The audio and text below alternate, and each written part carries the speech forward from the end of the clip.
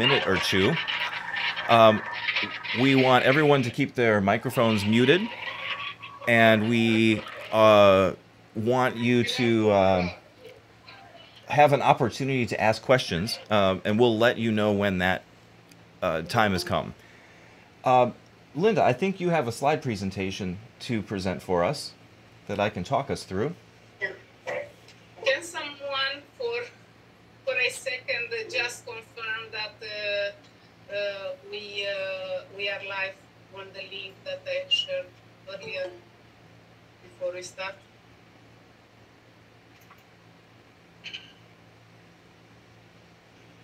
But I think yes, I think it should be live. 1 second. I'm trying to share everything in here. Chad, can you push the record button also, or you don't have to do it anymore? I don't know. Let's see if I can get in there in between all the entries I'm doing here. Okay. Oh, okay, perfect. So we have lots of confirmations on the recording and the live stream. Oh, okay, perfect. So, Linda, do you have a slide presentation for us? Yes. 1 second. I'm doing it. I have so many. And I've added our welcome to another 10 people. Greetings. We're getting started now. Can you push the recording button, please? Chad? Yep, let's go, Linda.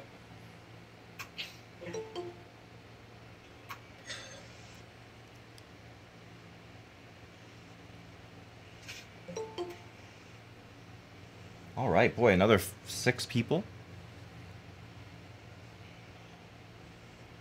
Okay, so I apologize with everybody for all the technical issues we had so far this morning. But it seems like everything starts to fall in place and work. We have today with us Dan Sullivan, the author of the official Google Cloud study guides for professional architect, professional data engineer, and associate cloud engineer. So we are all his fans. Most of us, we have his book and his courses. So, finally, we to meet him today, and send it over to Chad and Fausto to do a short presentation. Yep, so welcome. If this is your first Google Developer Group meeting, we welcome you. What the Google Developer Group is a group of folks that get together and learn and share technology. Sometimes there are social events that we do. Most of the time we're getting smarter with the help of each other and with the help of experts like the folks that we have today. We will have prizes, and those Linda and I pay for personally. No, I'm joking. We have always sponsors that are there to provide incentive and fun stuff for us. So we'll talk about that, but do stick around for the wheel of names that we will be spinning later. If you're new, you're going to hear this dinging. That's as I let people in. So that's sort of nonstop and a little distracting for me. So forgive me if I keep looking this way. Linda, what's the next slide?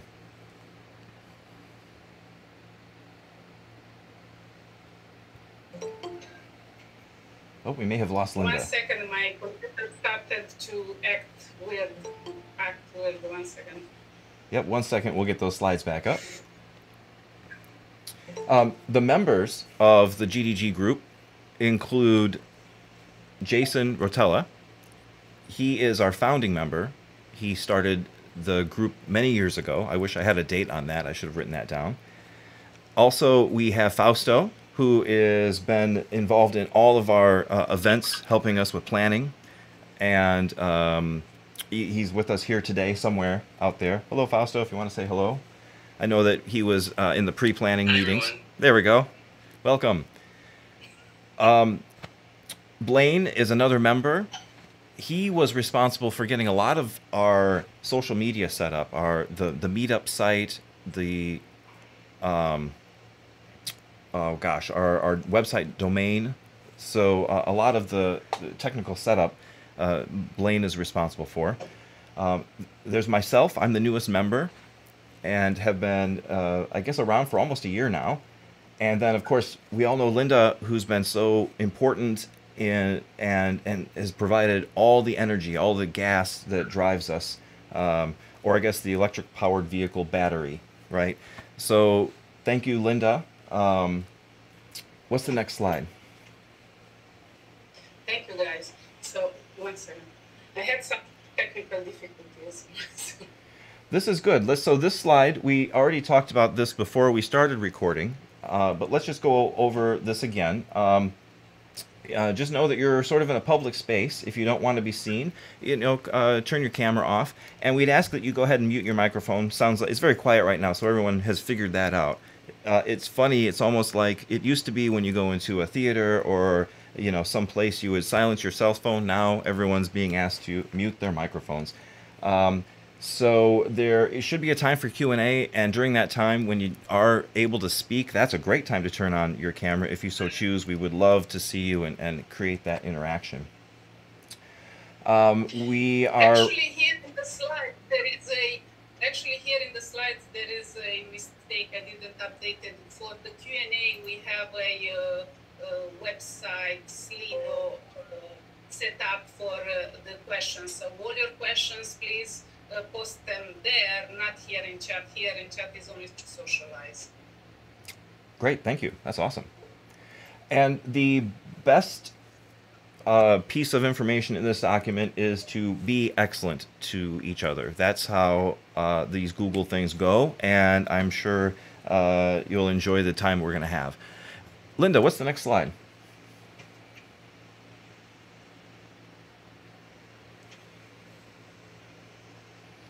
So yes, for all the social media streams, these are the hashtags to use. If you want to, learn about these events in the future, or if you want to share this event as it's happening now, this is the place to go. You'll find the GDG and the Women Tech Makers links there. So check out those organizations. We have information in other places that you can check out there. What's the next slide, Linda? Is the agenda. Oh, today, yeah. So we're in the middle of this right now. We're doing our opening remarks. We talked about the recording. We're just about to introduce Dan Sullivan, and he will give his presentation. Linda just shared that link where you can post your questions. So, please feel free to use that as he's giving us his knowledge. 2:30 raffle time. That's the Wheel of Names. That's a lot of fun. So hang around for that. And then we will wrap up, and we'll have the closing comments. And then at that point, we usually just open up the mic and allow everyone to, just commingle. So I don't think well, what's the next slide? Let's see if I missed anything, or is it time to talk to Dan? Is the questions form for the Q&A? Yeah. So everybody can somebody post in the chat or anywhere else this link? I don't know if even in YouTube I think it's shared. So yes, it's already in there. Description. Thank you. So here are all the GDG's organizers that participate today with us to make this event so great. So just so you can see a little bit, we are from all over the world. And here are the numbers, the RSPB for today. So I think we will go a little bit more than usual. So, and I would like to thank everybody who made it possible and join us and collaborate, and all the attendees that are here today. Everything, all of this will not be possible. And here are our sponsors, and I would like to let GDGs to present our sponsors and what they are offering. Daniel, do you want to start? I can. Can you share the slide about the manning? We will. Okay. So give me just a second.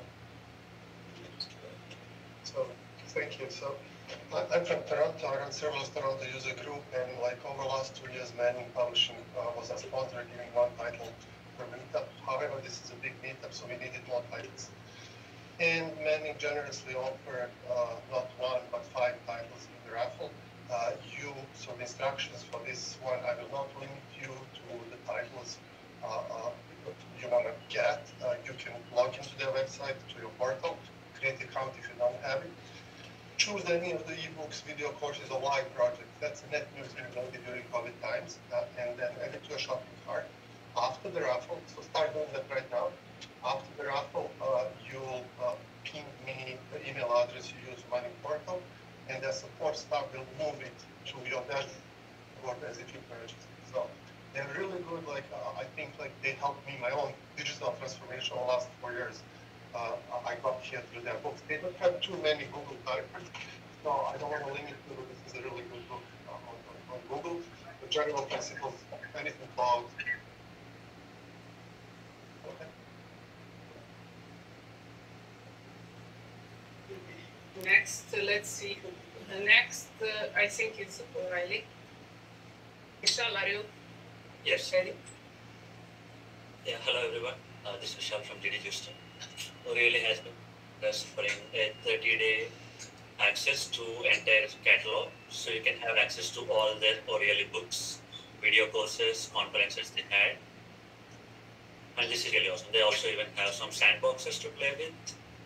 Yeah, just please make sure to stay till the end, get the link, and then sign up today, so you can get 30 days access.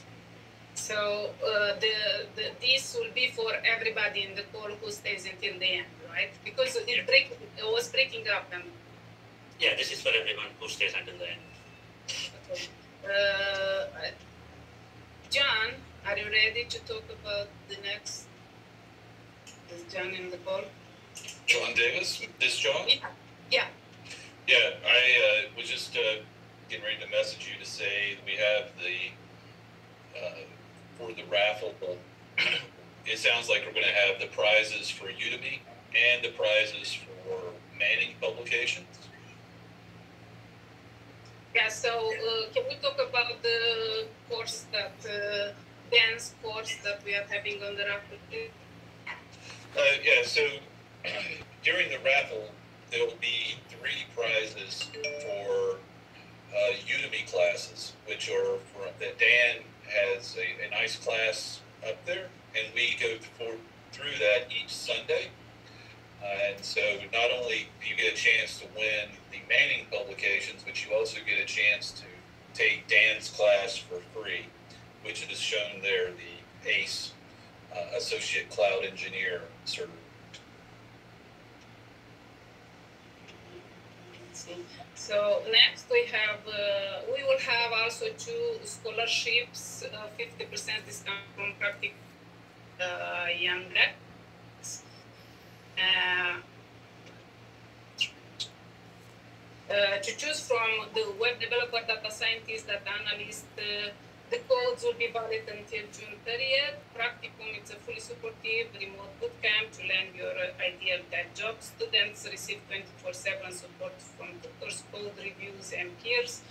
Learn the soft skills, then they will get that will get them hired and create up to 15 live core projects. So this will be for the raffle today.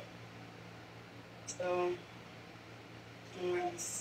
Where we left. This is a little bit like a Marvel movie where you have to watch all the way through the credits, and then there's a little thing, a little nugget at the end. That's what we have our prizes, but you got to wait. You got to go all the way through. Okay, so remember to post your questions in the form,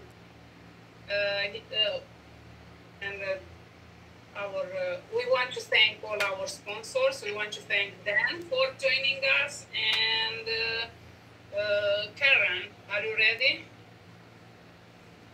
I'm ready. Hi, I'm Kevin from Nuremberg, tuning in from Europe. I want to introduce Dan Sullivan. Dan Sullivan is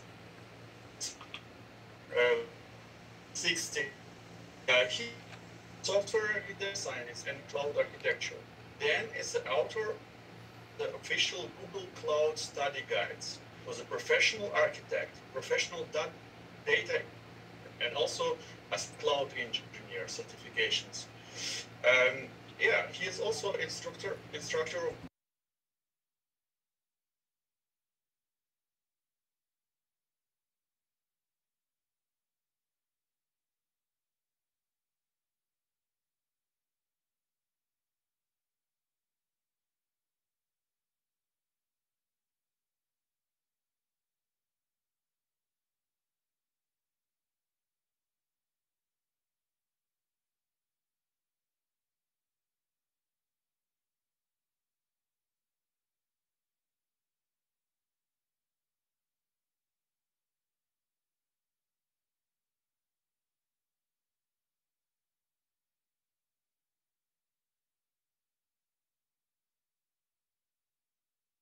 I think should be at the bottom if you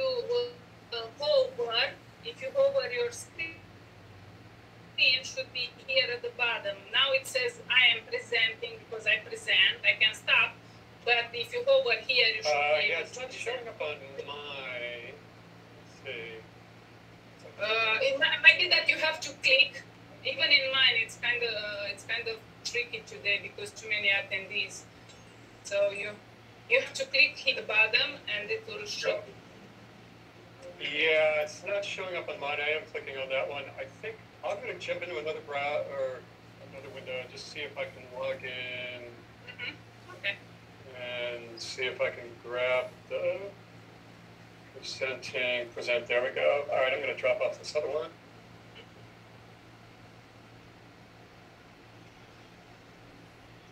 As expected, there are problems when you go live. And we want to apologize and thank you for your patience.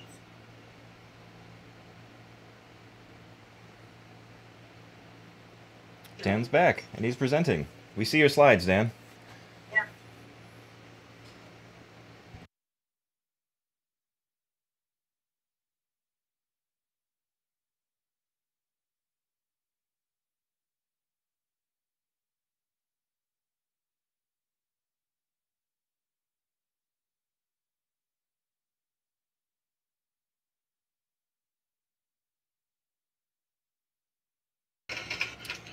While he's setting this up, folks in the chat, has anyone already got a Google certification similar to what we're talking about today?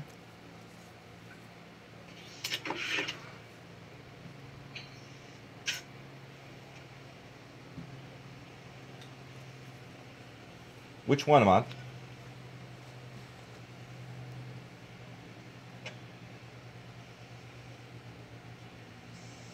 Nice, data engineer. That's great.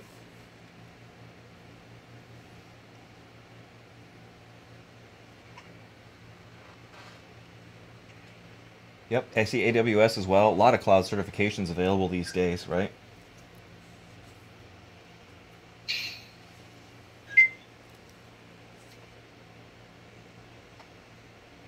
I think he's trying to enter. Oh, okay. Then only so you know you are muted. Very good. Okay, how is that? There we go. Now is that working? We do see your slides, yes. Okay, it's working. Again, my name is Dan Sullivan, and I'm really looking forward to talking about the Google Cloud certification exams and the Associate Cloud Engineer exam in particular. First, I just want to thank all the GDG groups that organized this, and especially Linda, who did all the work to set this up and made it very easy for me to do this. So I appreciate that. Thank you. Thank you to everybody. A couple of things I just want to just make sure everybody understands.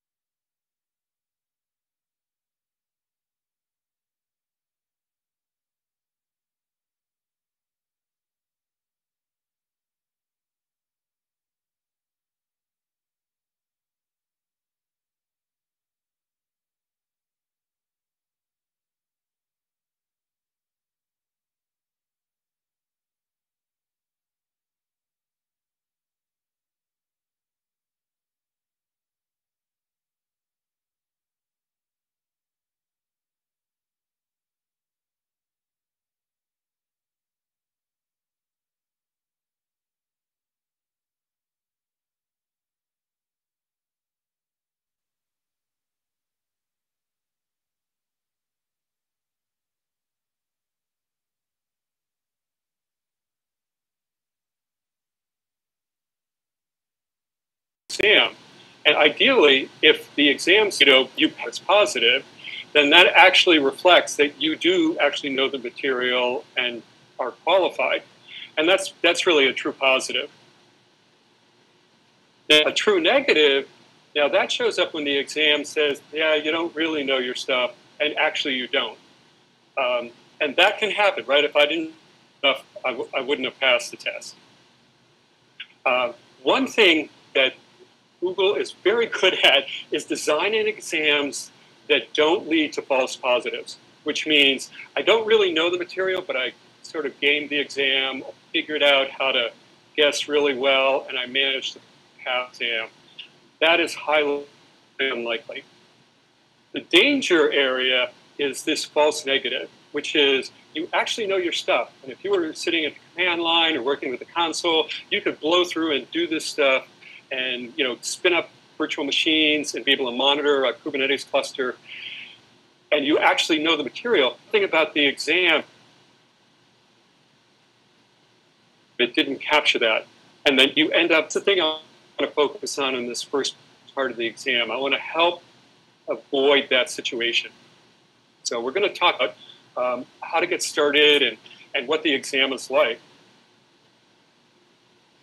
So people, another common question I get is, well, what do I need to study? How long should I study? And my answer is on the keyboard. Start working with the console. Get into Google Cloud. And it's start. Google give you a $300 credit for signing up. You just need an email address. $100 will get you a long way in Google Cloud if you're not spinning up large clusters and things like that. But from a studying perspective and just kind of working through things like that, $300 is a lot of money. Also, there is something called the free tier, and that is a set of resources that are available to you. Even after you've spent the $300 credit, you will always be able to have, say, like a gig of storage in Firestore, or you can run an F1 micro instance just continuously. You'll never be charged for that. And so you can check out what's available in the free tier at googlecloud.com/free. So the first thing to know about passing this exam is I can't imagine how somebody could pass the exam without having spent a good amount of time actually working with Google Cloud. There is an exam guide for every test or every certification exam, and they're available on the Google website as well. I strongly recommend looking that over. As soon as you decide you want to take a particular certification exam, the first thing I would do is go to the exam guide, because that lays out really what's covered in the exam. And I have found that the exam guide is really reflective of the exam itself. So if you have a good handle on the topics that are covered in the exam guide, you should be in pretty good shape with regards to the exam itself. Now, there's a lot of resources that are available. Coursera, a lot of courses, and they are free. And these courses, many of these courses were developed by folks at Google. And in general, Coursera courses are excellent. I've never seen a bad Coursera course. So I would highly recommend taking any Coursera course. Another thing you can do, and I did make a slide for this, is on YouTube, Google makes available all of the talks from Google Cloud Next, which is the annual conference for Google Cloud. And the talks are excellent. Some of them are beginner talks, some are more intermediate, and some are really in-depth. So if there's an area you're not particularly strong in, say, networking isn't your thing or security isn't your thing, and you want to sort of dive down deeper, I would strongly recommend checking out YouTube and searching for Google Cloud Next and seeing what kind of security talks or networking talks are there, and watch those and really, really take advantage of those. There's the Udemy course that I did that's available online as well. And also, I have a website, dansullivanlearning.com. You can go to that. That'll have links to various resources. And as I do new stuff, new courses, and new resources, I'll make them available from there. Okay, I just want to do a tech check and just see what Chad or Linda think. Sound going okay, and the slides continuing to work? We should be okay. We had some trouble with the live stream, but I think otherwise we're all right. Okay, great. Thank you. Yeah, just some people trying to join now. If someone accepts. Yep, I've just let another 10 or 15 people in, so that's happening also. Yep. And feel free, Chad, Linda, and other organizers, feel free to jump in anytime and interrupt. This is very informal from my perspective. Okay, so the nature of the exam at a very high level. Now what I'd like to do is kind of drill down into specific things that you can do to help prepare for the exam. So first of all, there's the study strategy. So how do you prepare for the exam? Definitely the first thing is really study the exam guide and understand what are the tasks that are involved. By the time you take the exam, you should be able to go back to that exam guide and like look at each of those detailed bullets and feel like, yeah, I understand how to do that. And I think that's a good sort of criteria for assessing, am I ready to take the exam? So there's that. Look at the guide and make sure you feel comfortable with the topics. And then also take the practice exam. Google provides I think it's about 20 questions, a 20-question practice exam for all of their certification tests. And that's a good one to take. And it's also helpful to take early on, like when you're first starting, just so you can see what kind of questions they ask. So for example, Google's exam questions are usually scenario-based. Don't ask something like, what's the largest maximum database sub in a Cloud SQL database? And it's for 30 gig. They don't ask questions like that. It's much more scenario-based. And so you need to know, like some of those like, where's the cut, how big a database can be, but you're not going to be explicitly asked that. I've never seen a question like that. Another thing about study strategy, and both the exam guide and the practice test can help with this, is you want to identify your weakest areas. And often what happens is, like in our work, we focus on like one or two things, like one or two areas. Like I do a lot of work on databases and moving data around, like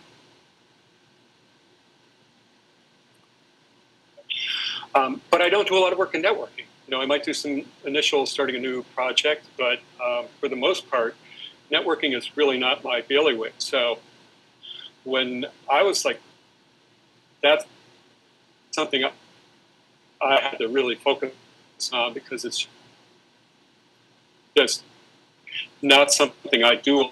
One of the most challenging things about the associate exam is the breadth. So while something like the professional data engineer is narrow and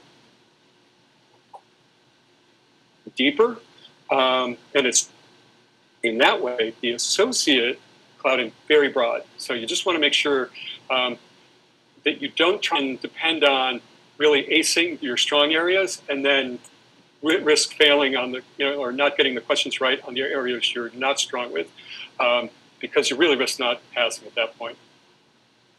And then, again, going back to the idea, you really want to have some experience. It's great to read the documentation, read the books, take the courses, work with Quick Labs. Quick Labs is an excellent way to get started. Even after you've done that, it's really important to work with Google Cloud in an unstructured kind of way. Just jump in and start spinning up instance groups and shut down a server in an instance group, and make it look like it crashed and see what happens. I really strongly recommend trying to break things, like try to get error messages, do things, because the error messages are often good at helping sort of reveal the design or the architecture of things and how things work together. And it also helps us understand the limits of our knowledge. So definitely get in and try and do things you don't understand how to do. So that's the basic study strategy. Now, on the day of the exam, Google now has online exams since the start of the pandemic. Google offers online exams for associate cloud engineer, I think data engineer and architect. I don't know if any of the others have been rolled over to online. So at this time, you can take them online, and I've never done that, so I don't know the details. I've been proctored, so somehow somebody's monitoring. The other option, go to a center, which might be at a university or an office building in your area where there's a professional test center, and you can sit down at a machine and basically go through an application that's 50 questions. And so it's a time test. You have 2 hours, and there are 50 questions. And the questions, mostly they're multiple choice, and you pick one. Sometimes there are multiple answers. And one of the nice things about the way Google structures the exam is you can mark your questions for review. So you'll see one question per screen. And it's and we'll take a look at some of these questions in a minute. You have one question per screen, and then down, I think it's in the lower left corner, there's a little checkbox you can mark as, mark for review.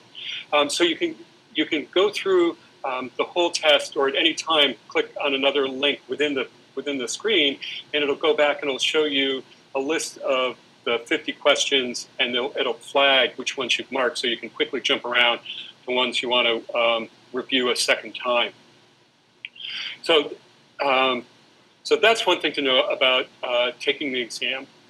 Another thing to know is you really have to read the questions carefully.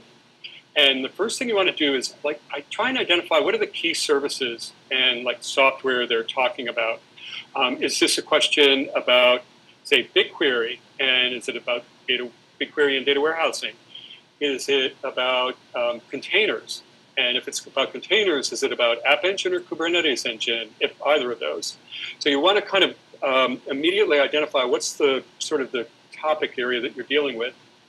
And then you want to look for very specific technical requirements. And this could be things like, from the command line, how do you do X? Or it might be you have a database that's 50 gigabytes and you need to load this data something. You want to kind of quickly identify those things. Anything where there's a number that, some kind of parameter or configuration information, that is often important. My working assumption is that anytime there's a number in a question, there's something important about that. So you want to take note of that. And then again, reading you also have to read carefully, because sometimes there may be two services mentioned or two different things. Like you might be talking about projects and storage. And it's like, is this a storage question, or is this about administering projects? So you want to make sure you're able to determine really what the question is about. And I'm saying from a test taking strategy is that typically there are 4 options to a question. Sometimes there's 5. Oftentimes there's 1 or 2 options that you can pretty quickly throw out. And you can do that by looking at the technical details and the key service. And you can often identify, well, this is really not relevant, and you can eliminate those. But you're often left with 2 that are very similar. And sometimes with questions, 2 of the options are so similar, they might only differ by 1 or 2 words. So again, you have to read the questions carefully and then figure out, what word is off or word's different. And then keep that in mind and reread the question, and then you can probably figure out which of those 2 options are the actual answer. Okay, so what do you need to know? Well, definitely at a really broad and need-to-know identity and access management. It's all over the place, and this is across all the exams, or at least the 3 I talk about. Engineer, architect, and associate engineer are really heavy on identity and access management, and it as it should be, because it's so important in like real life. So the things you want to understand is you want to understand the distinction between roles and permissions. So permissions are basically grants or which allow you to do a certain operation. And those permissions are grouped together into roles. And you don't assign permissions directly to users or groups or identities. You assign roles to them. And there are kinds of roles. There are predefined roles, and those are ones that we typically use. And those are ones that Google provides. They've basically looked at how people set up their team, they're working in the cloud, and they've identified common tasks or common sets of responsibilities, and then they've kind of grouped permissions together so that someone in a particular role should have all the permissions they need. Now, of course, there may be times where the roles the predefined roles that Google provides are not sufficient, and you need to customize them, and you can do that with custom roles. Those are the ones we usually use. In rare cases, or in a limited set of cases, you can use something known as the primitive roles. And those are the roles that came with Google Cloud years ago. And this was before the Identity and Access Management Service was released. The primitive roles are very basic, and they're very broad. And you typically only use those like in a development environment or where you have a very small group. But generally in a production environment, like in a real organization or enterprise, you're using some combination of predefined and primitive. So you want to know the types of identities, so things like service accounts, user identities, which are associated like a Gmail address, groups. You just want to understand those different ones. So that's identity and access management. On the networking side, this is a tough area, or those of you like me who don't do a lot of networking, because even within networking, the topics are so broad. So you need to understand about virtual private clouds and subnets, subnet addressing. So if you're not familiar with like what a CIDR block is, or how to read an IP address with a, and then some number after, like /24. If you don't know what that means, it's really important to kind of bone up on that, because sometimes there are questions you have to be able to like look at an IP address and figure out, is this going to be routed, or is this is this a private address and it won't be routed? So you definitely want to look at that. Also, firewall rules are important. For the associate cloud engineer, I don't think DNS is as important as it is on like the architecture exam, but you should know the basics of that. And hybrid cloud is it's pervasive in the real world, and so it's on the exam. And the idea behind hybrid cloud is that in large organizations and enterprise, they're going to have some on-premises servers and storage and other resources, and you want to share like those resources with processes that are running in the cloud. And so the question is set up networks, or a network, or networking between your on-premise resources and your Google Cloud resources. Okay, not all the services are sort of questioned or examined at the same level. However, the compute and storage, those are ones you really want to make sure you understand. You definitely compute engine and how to create GPUs, for example, and customize them. There are some extra security measures like shielded VMs that Google makes available. You want to understand what and why you might want to use that. You also want to understand about preemptible virtual machines. And the idea there is you can get a very low cost, about 80% of the usual price for a VM, with an understanding that it'll run for at most 24 hours before Google takes it back, and Google might time. So preemptible machines are great if you have a highly fault-tolerant system, because it can save you a lot of money, and basically, if you can recover from a failure pretty quickly, that's a good option. App Engine. App Engine has two editions. There's standard and flexible.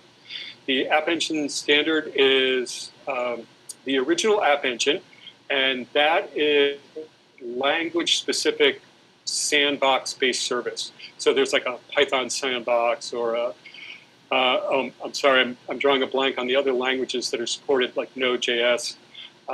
Java? And, oh, Java, I think is new. Okay, great, thank you. Oh, and that's the other thing. That's a question. That wasn't an answer. Oh, okay. Oh, okay, sorry. No, Java just came out for Cloud Functions. I don't know if it's an app engine yet, but that's a great question. I will. Okay, thank you. Because I have seen it in Cloud Functions. Yep. Yep. Yeah. No, but that's a good question. I'm not sure if it's an app engine yet, or app engine standard. App engine flexible. You can basically specify your own Docker image.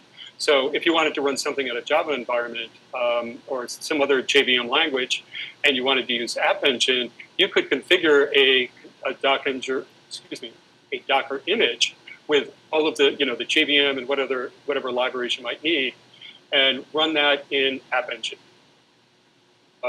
So that's one way to work with containers is App Engine. The others is with Kubernetes Engine. And Kubernetes Engine is a managed Kubernetes.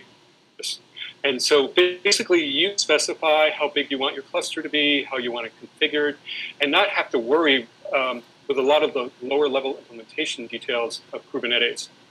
Now, Kubernetes is an open source project, so you could go out and download the Kubernetes platform and install it on a bunch of virtual machines that you run in Compute Engine, but that's a lot to manage that. So you might run into a question where you have to choose between managing your own Kubernetes cluster in Compute Engine or running a cluster in Kubernetes Engine and letting Google essentially manage a lot of it. Generally, it's a better option to let Google manage that kind of thing. Cloud Functions is the other thing. Probably not, you don't need to know it as in-depth as the other three, but you really want to be familiar with it.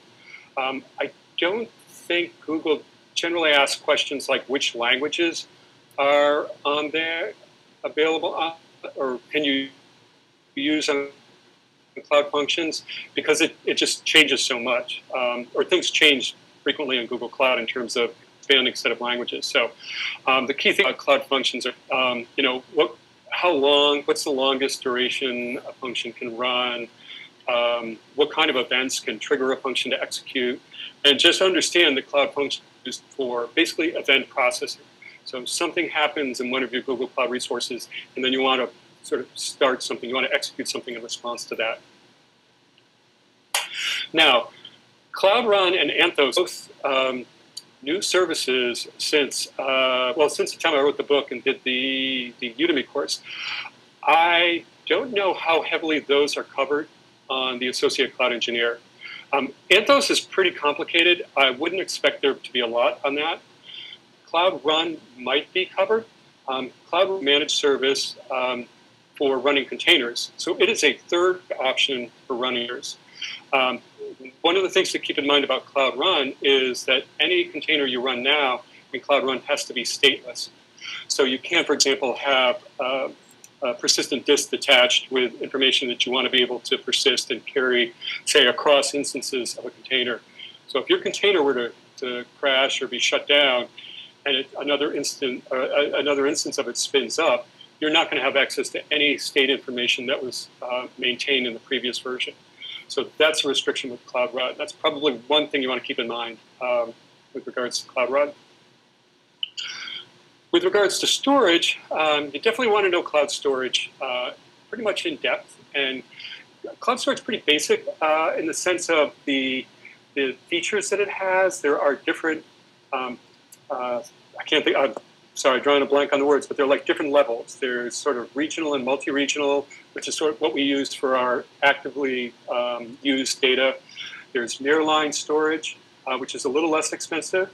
And the rule with nearline storage is typically you want to keep that to data that you expect to access once per 30 days or less.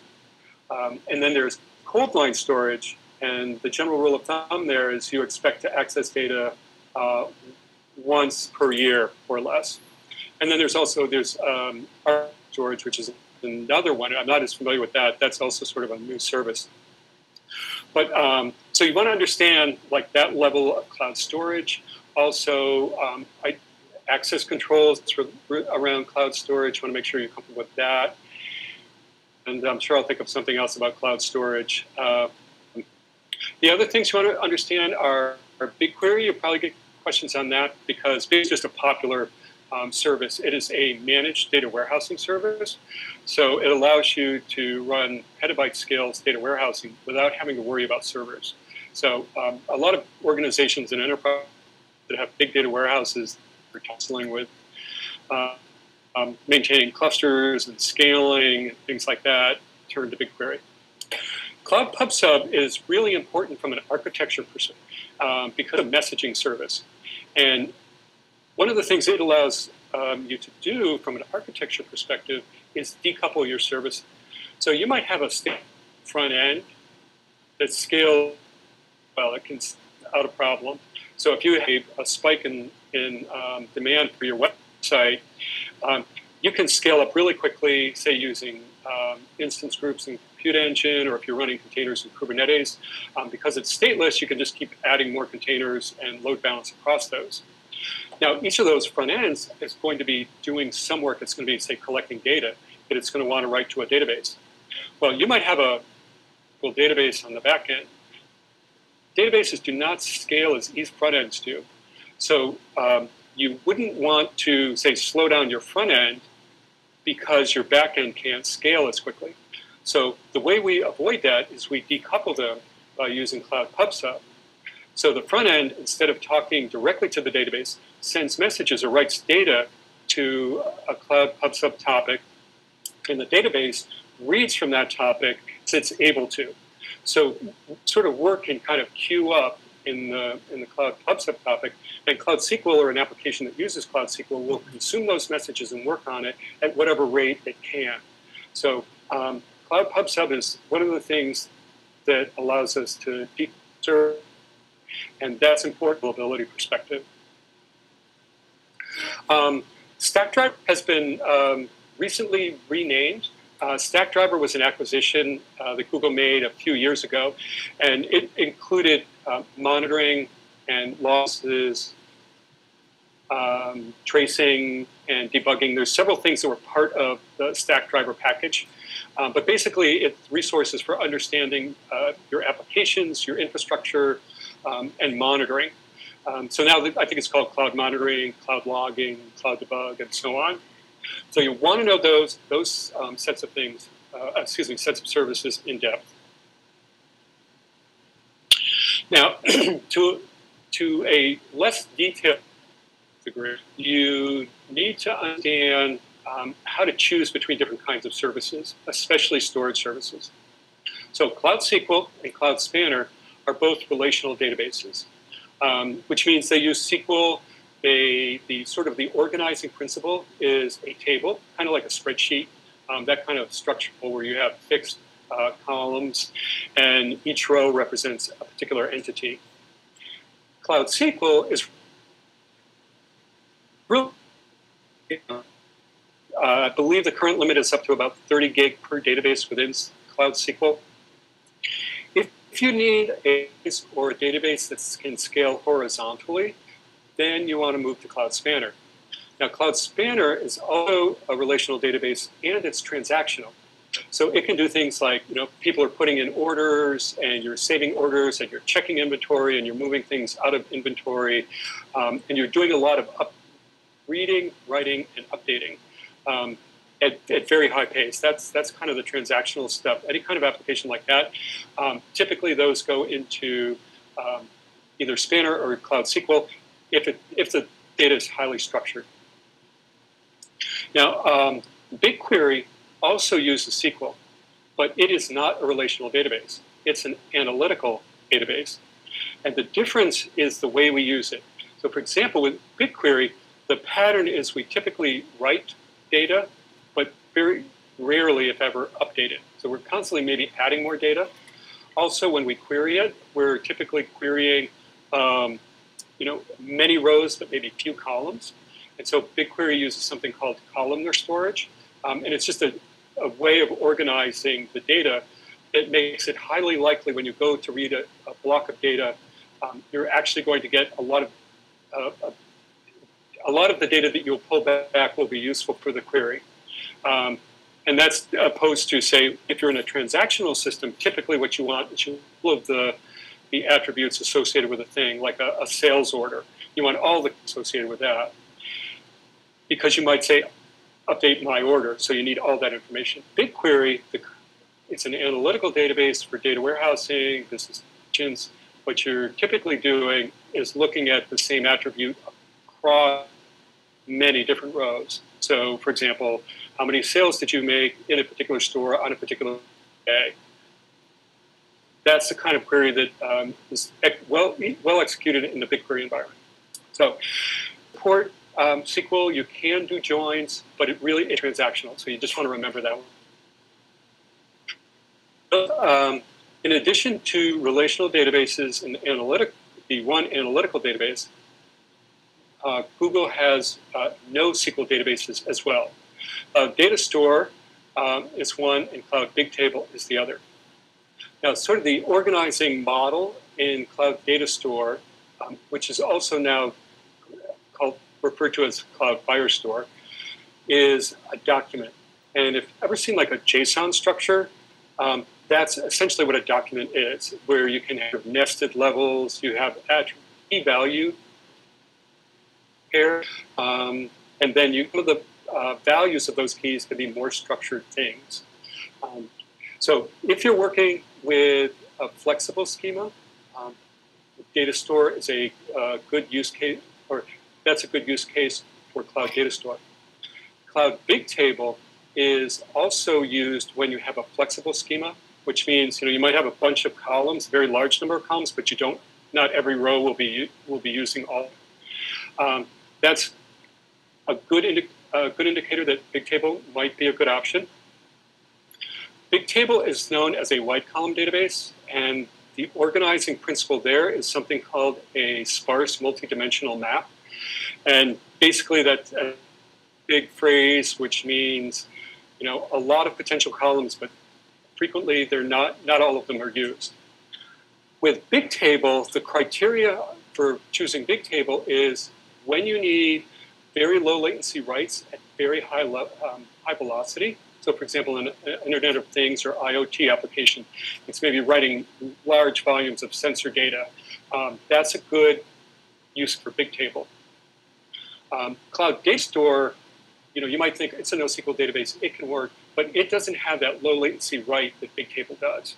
So anytime you're dealing with large volumes of data and you need to write query and you're not going to be doing a lot of updating, then Cloud Bigtable is an option for that. Cloud Storage is used for or you just need to store files somewhere. Cloud is a good option. Cloud Storage is also useful as sort of a landing area or a staging area between services. We talked about how Cloud PubSub allows us to decouple services because we can send messages between our services. Well, there's a maximum message size, I think it's 10 meg, that you can send in a Cloud. If you need to share more data than that, say you're doing some kind of like an extraction load process, and you've got hundreds of meg you need to send to the next service, that's a good scenario where Cloud Storage could be used. So you just write that data to a bucket, and then the next service can come and read from it. And in a case like that, you could use Cloud PubSub to send a message with a URL that's to the bucket and the file that the next process should read. So actually store the data in Cloud Storage, and you use Cloud PubSub to tell the next service where to go find it. So those are the kind of things you might see with regards to questions about different storage systems. Now, another thing you want to be familiar with is when to use certain managed services. And somebody at Google really loves naming things Cloud Data something. So there's Cloud Data Proc, Cloud Data Flow, Cloud Data Prep, Cloud Data Lab, and sometimes I even have, and these are things I use all the time, I have trouble keeping the terminology straight. Cloud Data Proc is a managed Hadoop and Spark service. So that's used for big data processing. Generally, people turn to Dataproc if they want to migrate from an on-premise Hadoop cluster, and they don't want the headaches of managing a Hadoop cluster anymore. Cloud Dataproc is a good option. Cloud Dataproc is often used for preparing or like very intensive data processing pipelines, because Spark is a big data platform that has really a lot of tools and a rich set of machine learning libraries that now Cloud Data Flow service, it's also used to build, like especially Cloud Data Flow supports both processing and batch processing. Now the difference with batch processing, you will have a chunk of data and you have access to that chunk of data all at once. So for example, you might extract data from a mainframe application and write it to a file and store it in cloud storage. And then you might run Cloud Data Flow, go read that file, do a bunch of processing on that data and write some other file out. That's batch processing. Stream processing is when the data arrives continuously. And so there is an end of the file, like last row, last piece of data, because it's continually streaming in. And Cloud Data Flow works well with that. That's probably the most of what you need for Cloud Data Flow and Cloud Dataproc for the associate cloud engineer. For the architect or data engineer, you would sort of drill down more into Cloud Data Flow and look at some of the features, like how it handles windowing for stream processing. And I'd be happy to answer questions about those, but this is probably the right level of detail for the cloud engineer. Data prep is another tool used for data. That's mostly for things like preparing data for machine learning. Cloud Data Lab is an interactive tool which allows you to sort of explore the data that you have. There's not likely to be a lot of questions. There might be a question about when you would use Cloud Data Prep versus Cloud Data Lab, so just kind of keep that in mind. Also, you want to understand the way developers work in the sense of, people often write, pieces of code. They want to be able to check that in somewhere so that colleagues can collaborate. You would use something like the Cloud Source Repository, which is like a GitHub repository. And there are other services like Builder for building containers automatically, and Deployment Manager for releasing those. So again, you don't need to know a lot of the details about those, but you need to understand where they fit sort of the development life cycle. Okay, the next piece, what I want to do is now look at some example questions and how to analyze them. But before I do that, I see I've been talking for quite a while, so I just want to kind of open it up if there are any questions people want to ask. I'm not going to jump to the site where we're collecting questions. So if somebody would like to ask questions, there's been a lot of discussion in the chat. A lot of discussion. Okay, let's see if and I'll tell you what, there's quite a few people. Was that Linda? Plus, we have lots of questions in our Q&A webs. So I hope so we can take. Here, I'll stop sharing and jump back in here so I can talk to everybody. Okay. Yeah, one question was about Kubernetes, and the question was, how necessary is it to know Kubernetes? There's a big discussion here. Maybe in a general sense, you can talk about Kubernetes, why you would use it, maybe why you wouldn't use it. Does anyone else have an input there?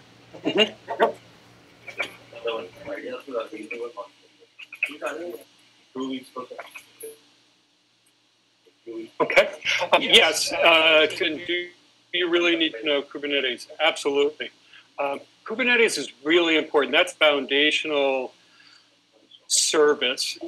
Many of us came to GCP, and this is before, and worked with virtual machines. And so Compute Engine was our go-to place. more and more sort of the tech world is shifting from virtual machine-based to container-based deployments. And so Kubernetes was actually developed by Google. They created Kubernetes because they needed to be able to manage all of their containers. Right? They shifted away from virtual machines to containers because containers is more efficient. They were able to basically get more out of their hardware. And now more and more of the world is sort of seeing that advantage and moving towards Kubernetes, or moving towards containers. Now, if you have just a handful of containers, half a dozen containers, that's fairly easy to manage. But when you have a large number of containers, say hundreds of containers that might have, like hundreds of different containers, all running, and you might have multiple instances of those containers are running, it's very hard to manage those individually and manually. And that's where Kubernetes comes in. Kubernetes is what's called an orchestration platform. So it understands containers, and it also understands things like compute and storage resources. Kubernetes is really good at figuring out where to run a particular container on a cluster in order to optimize the use of all the hardware resources. So I think more and more people will go to containers, and Google is also making containers easier to use with things like Cloud Run and also Anthos. The Anthos platform basically allows you to run Kubernetes anywhere. You could run a Kubernetes cluster in in AWS. You could run it on-premise, and Anthos would allow manage all of those different clusters. There's a question about... So that's what I mean. Yep, there's a question about the command line, and I think this is related to testing. Do you need to learn the command line for the Kubernetes? Well, actually, what do you mean when you say... I'm asking the question person. Do we need to learn the command line for those services? Does that mean the Kubernetes command line? Or I'm not sure what the question is specifically, but I wanted to throw that out there. Maybe pop open your mic and let us know what you mean if you can. Yeah, so the question was regarding flow and data proc service. I was just wondering whether you need to know how to utilize the command line to spin up the services, because usually, I mean, I'm used to the GUI. I just don't know whether the exam requires it or not. That was the question. Sorry about that. Oh, okay, yeah. No, that's a great question. Yep. I'm glad you brought that up. Yes, you really need to understand the command line as well as the GUI. And if it's all right, I'll dive into this a little deeper, because there are multiple command line tools. With regards to Kubernetes, there's basically two ways to work with Kubernetes. There's the G-Cloud container command. So G-Cloud is sort of the standard command line for working with most of Google services. And the way it's structured, or the way the commands are structured, when you're typing the command in, it always starts with G-Cloud and then some indicator for service. Originally, Kubernetes engine was called engine. So in the command line, you would originally call container, command line still refers to it as container. So you would have something like G-Cloud container, and then you would have the commands for, say, starting up a cluster or creating a cluster. You do need to know how to do that. Generally, the way the G-Cloud command is structured is G-Cloud, the name of the service, some kind of resource, virtual machine or a cluster, some kind of, and then an operation on it, like create or delete, and then there's a bunch of parameters. So you do need to understand that, and I would suggest practicing, say, like spinning up virtual machines. Probably the command lines you need to know the most about are G-Cloud for spinning up virtual machines, also for working with Kubernetes, so G-Cloud container commands. And also with Kubernetes, you need to understand there is another command line called kubectl, Kubectl. That is the command line utility for manipulating resources within the Kubernetes framework. So things like pods, if you've heard about pods in Kubernetes, If you wanted to adjust a pod or do an operation on a pod, you use cube control.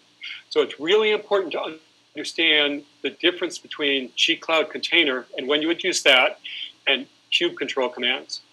And again, the difference is G-Cloud container is for manipulating the cluster. It's like for starting up clusters and maybe adding resources to clusters. When you're actually in the Kubernetes framework, you use cube control. So, and one way to think about it is, imagine this cluster was running either in premises or in AWS. Well, you can't use G-Cloud in AWS. So is this something that makes sense to manipulate a Kubernetes cluster and if, in AWS? And if it does, then that means you're working like you're manipulating a pod. That means cube control is the thing you would use. So that's G-Cloud and Kubernetes. Two other command lines you need to be aware of are gsutil and then util. That is the command line for working with cloud storage. So if you want to create a bucket, you want to copy a local file up to cloud storage, you would use gsutil. If you're working with BigQuery, there is a command line called B. And BQ is where you could do things like manipulate data sets, specify a SQL query to run. So you want to understand G-Cloud for most things, gsutil for working with cloud storage, BQ for working with BigQuery, and Cube for the internals when you're actually manipulating Kubernetes objects. So another command line called CBT, which is used with Bigtable, that's going away. I believe you can now do some Bigtable commands in G-Cloud.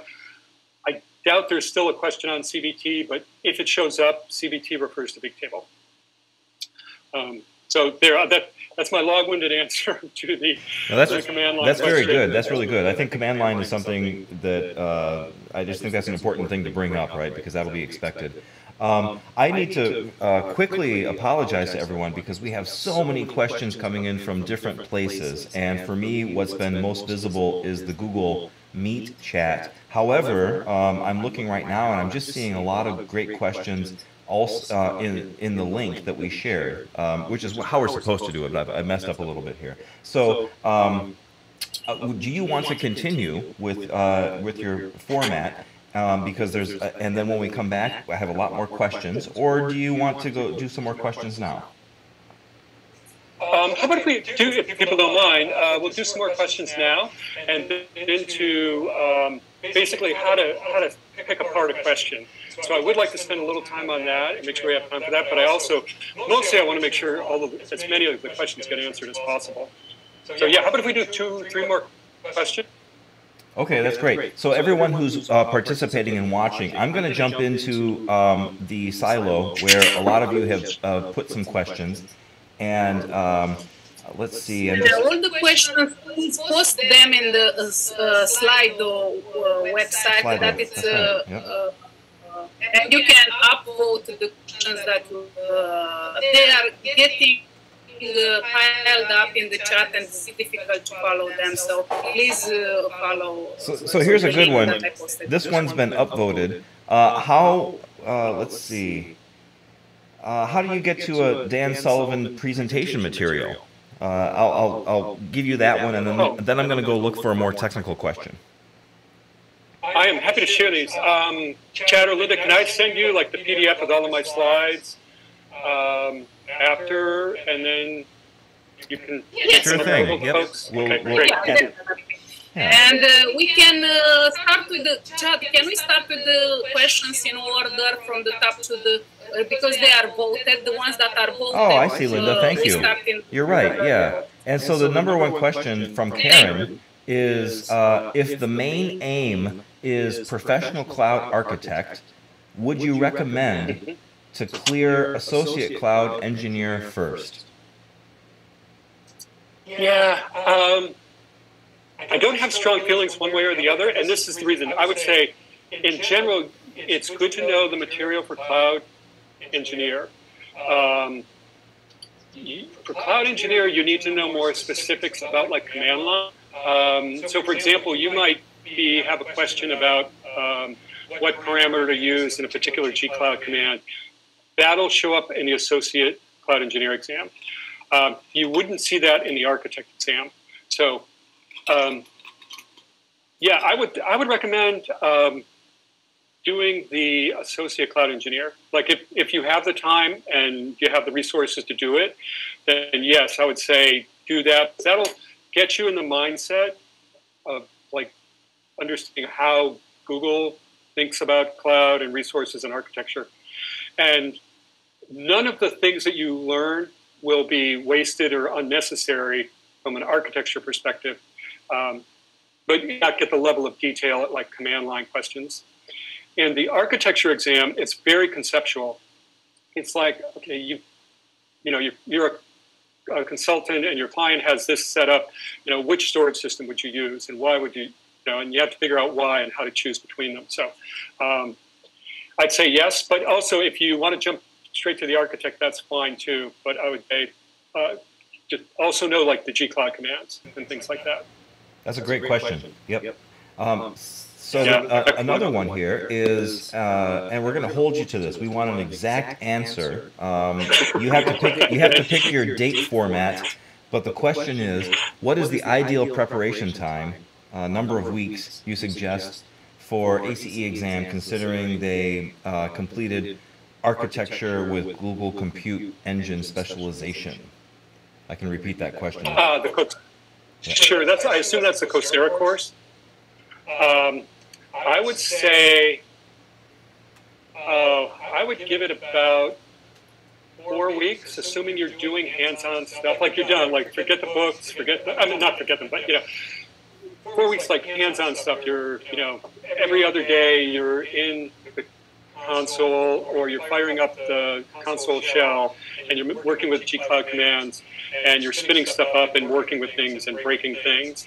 And you are following the exam guide. Like work through the exam guide. That's one way to do it, is just start it, number one, and work your way through and make sure you understand some of those things. And also go through the like practice tests. That's another thing, just to, again, because the test is like an artificial environment. So I would say 4 weeks, a lot of hands-on stuff. Take the practice tests that Google provides. There's practice tests associated with the book. There's a practice test with the online course. I know some other people have like practice tests on Udemy. I've never seen them. I don't know what they are, but that might be another source. So yeah, I would say concentrate on those things. Hands-on, go through the exam guide, and practice with questions, taking the test. Yeah. And Dan, you were right. That question was in relation to the Coursera course. So exactly right. Oh, okay. Yep. Yeah, good. Yeah. Yep. I've personally taken a few of those, so I can recommend. My experience with those was okay. It really opened my eyes to spinning up, some of the App Engine or the virtual machine environments. Just doing the Coursera courses sort of forces you to do a little bit of App Engine work. So that's fun. All right, let's see. Another question is, Dan, do the GCP exams use computerized adaptive testing technology, like, for example, CISSP does? Now, I don't know anything about this, so maybe if you recognize these acronyms, you can explain those first and then answer the question. Yeah, I vaguely understand. I'm not much on pedagogy and testing, like from a formal professional perspective, but the idea of adaptive testing is that, do the set of questions change based on the responses questions. So, if you look like you might not understand a domain, might ask more questions than that, just to probe to make sure, yeah, you really don't or you do. I have no idea what Google uses. Yeah, I don't know. I don't know. I didn't want to venture a guess. Just to be completely transparent, yeah, again, I don't have a formal relationship. I've worked with folks from Google who are involved in the testing, but that was like when I'm writing the books, and there are people who are experts who are reviewing the content, like technical reviews. There's probably like a dozen Google experts that review every book. And then I will chat with some of the people who do the testing, but I really don't have any insight into, like, that's a great question, and I have no idea what the answer is. Yeah, that's great. Yeah. So let us know if anyone finds out. We'll share that information. Yeah. Yep. Let's see here. I'm still sticking to the sideload questions. Please use that link and add questions there. I do see people are chatting, and that's great. So keep talking, but I'm going to keep going to the sideload for questions. Here's another one. Since cloud is a moving target, how often do these exams get updated to include new services? Now, before you answer that, let me give you a little bit of my personal experience with Coursera, where I was literally in the middle of a Coursera course, and the technology changed. And it was a little painful because I was almost at the end, and then I needed to sort of redo many of the exercises because, and truthfully, it was an improvement. The way that I was spinning up the the testing environment and all that wasn't so hot. But then they sort of came down to their final solution for how Coursera was going to use GCP to spin up the virtual environment in which I was going to do some things, right? And then the virtual environment would tell me, yes, you did complete that correctly, and move on, all that fun stuff. So that's a great question, right? Because most of this is about what did you do for me lately, right? What happened yesterday? Yeah. Yep. Yeah, no, this is just an excellent question. And I can only give you my best guess, which is that the exams are updated, possibly with new questions on an unknown basis, constantly being updated. Almost like software, you're constantly rolling out new features. I suspect that Google is constantly testing questions. So 50 questions, maybe one or two that you're not actually graded on because it's Google's basically just testing it out and seeing how well it works. So I generally assume that there are questions like that in there. And I assume that anything that is no longer in beta is fair game for a test question. So for example, I don't know what's in beta anymore. A bunch of things came out of beta. Like in Cloud BigQuery, just recently, Google announced that you can do table-level access controls on tables in BigQuery. And that's big, because before you have to do it at the data school, which is a higher level. So I would expect in an architecture test or an ACE test, there might be a question on access control and security in BigQuery that would have asked about that before, but now that the table level controls are there, those questions are going to get pulled. I would suspect questions like that are pulled immediately. I don't know how quickly they're going to roll out questions about things like Cloud Run or Anthos. So the way I prepare for it is I just check and see if this is in beta, and if it is beta or alpha, then I don't need to worry about it. General production, then yes, I need to assume that it could be on the test. Right, that's fair, right? Yep. So here's maybe this is a yes or no question. Does GCP provide a 50% discount to next exams you take once you've passed one? So this is a question about AWS does this cool thing. Does Google do this cool thing also? I think I've gotten emails, like after taking an exam, an email with an offer. So I think they have done that in the past, like an ad hoc way. I don't think it's standardized. Like I've always paid full price for the exams. Okay. So you make it. Yeah, I think the answer is no in general. Okay. Yep, that makes sense. And so look for specials or look for deals, but there's definitely not a breadcrumb type of if you get this one, the next one's half off. Right. Great. So let's keep going here. Let's see. The next one then is this. There's a couple of questions about the ordering, right? Of what should I take first? And we already had one of those. I'm gonna read out loud two questions, and then maybe you can address it on a higher level. So the first one is, how different are the certification exams for professional cloud architect versus associate cloud engineer? That's similar to the other question, right? What's the difference between these two? And then, you know, also similar to that is, oh gosh, these are moving. Man, people are getting active in here. It was a similar question to what should I do first? I think the basic question is, if I'm new to this, what should I start out with? Well, absolutely no question. If you're new to start with the cloud engineer, associate cloud engineer, the professional programs are designed for people who have at least 3 years of experience in Google Cloud. That's sort of the level they are testing at. So it's really in depth. The architect hard, I will say that. I mean, and they're all really hard. I mean, in different ways. The cloud engineer, the architect exam is hard because it requires so much judgment. Because you're going to be deciding, you know, how do you partition these large databases so that you avoid hotspotting, like for an architect exam or the data engineer, for example. You need to know how Bigtable is structured.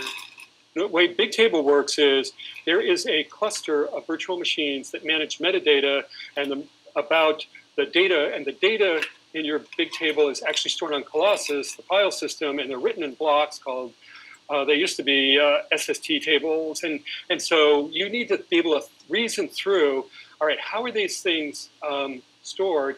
Because the way I structure the key determines which block is going to be. All of my keys are, say, sequential, then I'm going to get a hotspot because I'm going to be constantly writing to the same block. So that's the kind of thing you think about in a data engineer or the architect exam. That's from a data store perspective. You might also be thinking about, you have a legacy Hadoop cluster that runs Pig job. Pig is a language in Hadoop. And you want to migrate to the cloud. Which service would you use? And which data set would you migrate? How would you, what would you do instead of using HDFS, Hadoop file system, which you might use, what would you use in Google? And it would be, well, we'll map HDFS to cloud storage and use it that way.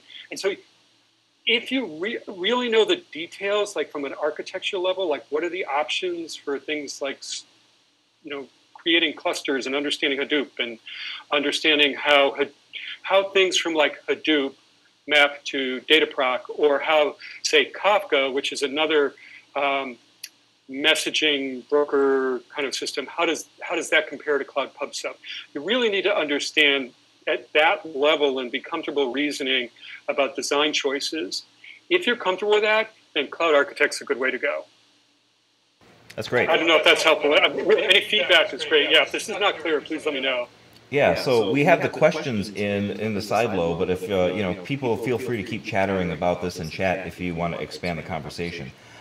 You mentioned, here's another question. You'd mentioned this before, and I need some education here because I don't know what Athos is.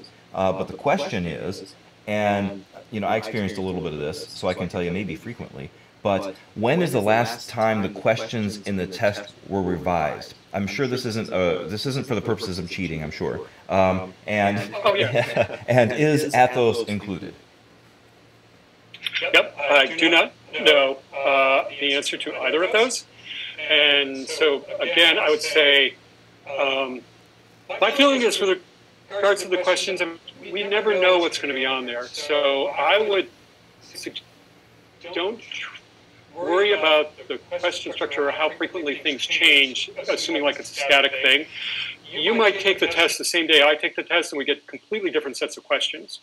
So it's more a question of, yeah, be comfortable with, you know, Anthos. And Anthos it's like a hybrid cloud service. And it allows you to manage Kubernetes clusters pretty much anywhere. You could have a Kubernetes cluster running in GKE, in your on-premise, and you can manage all of them from Anthos.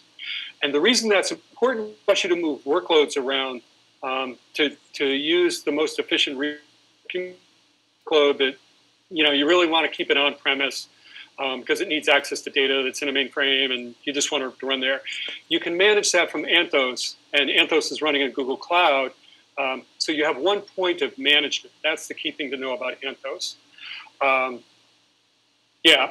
than that, I don't know what kind of questions might show up for Anthos, but I would be familiar with it, like at an architectural level. I don't even know. I haven't looked at it yet, so I don't know what like G-Cloud commands are for Anthos, but I would definitely look into that.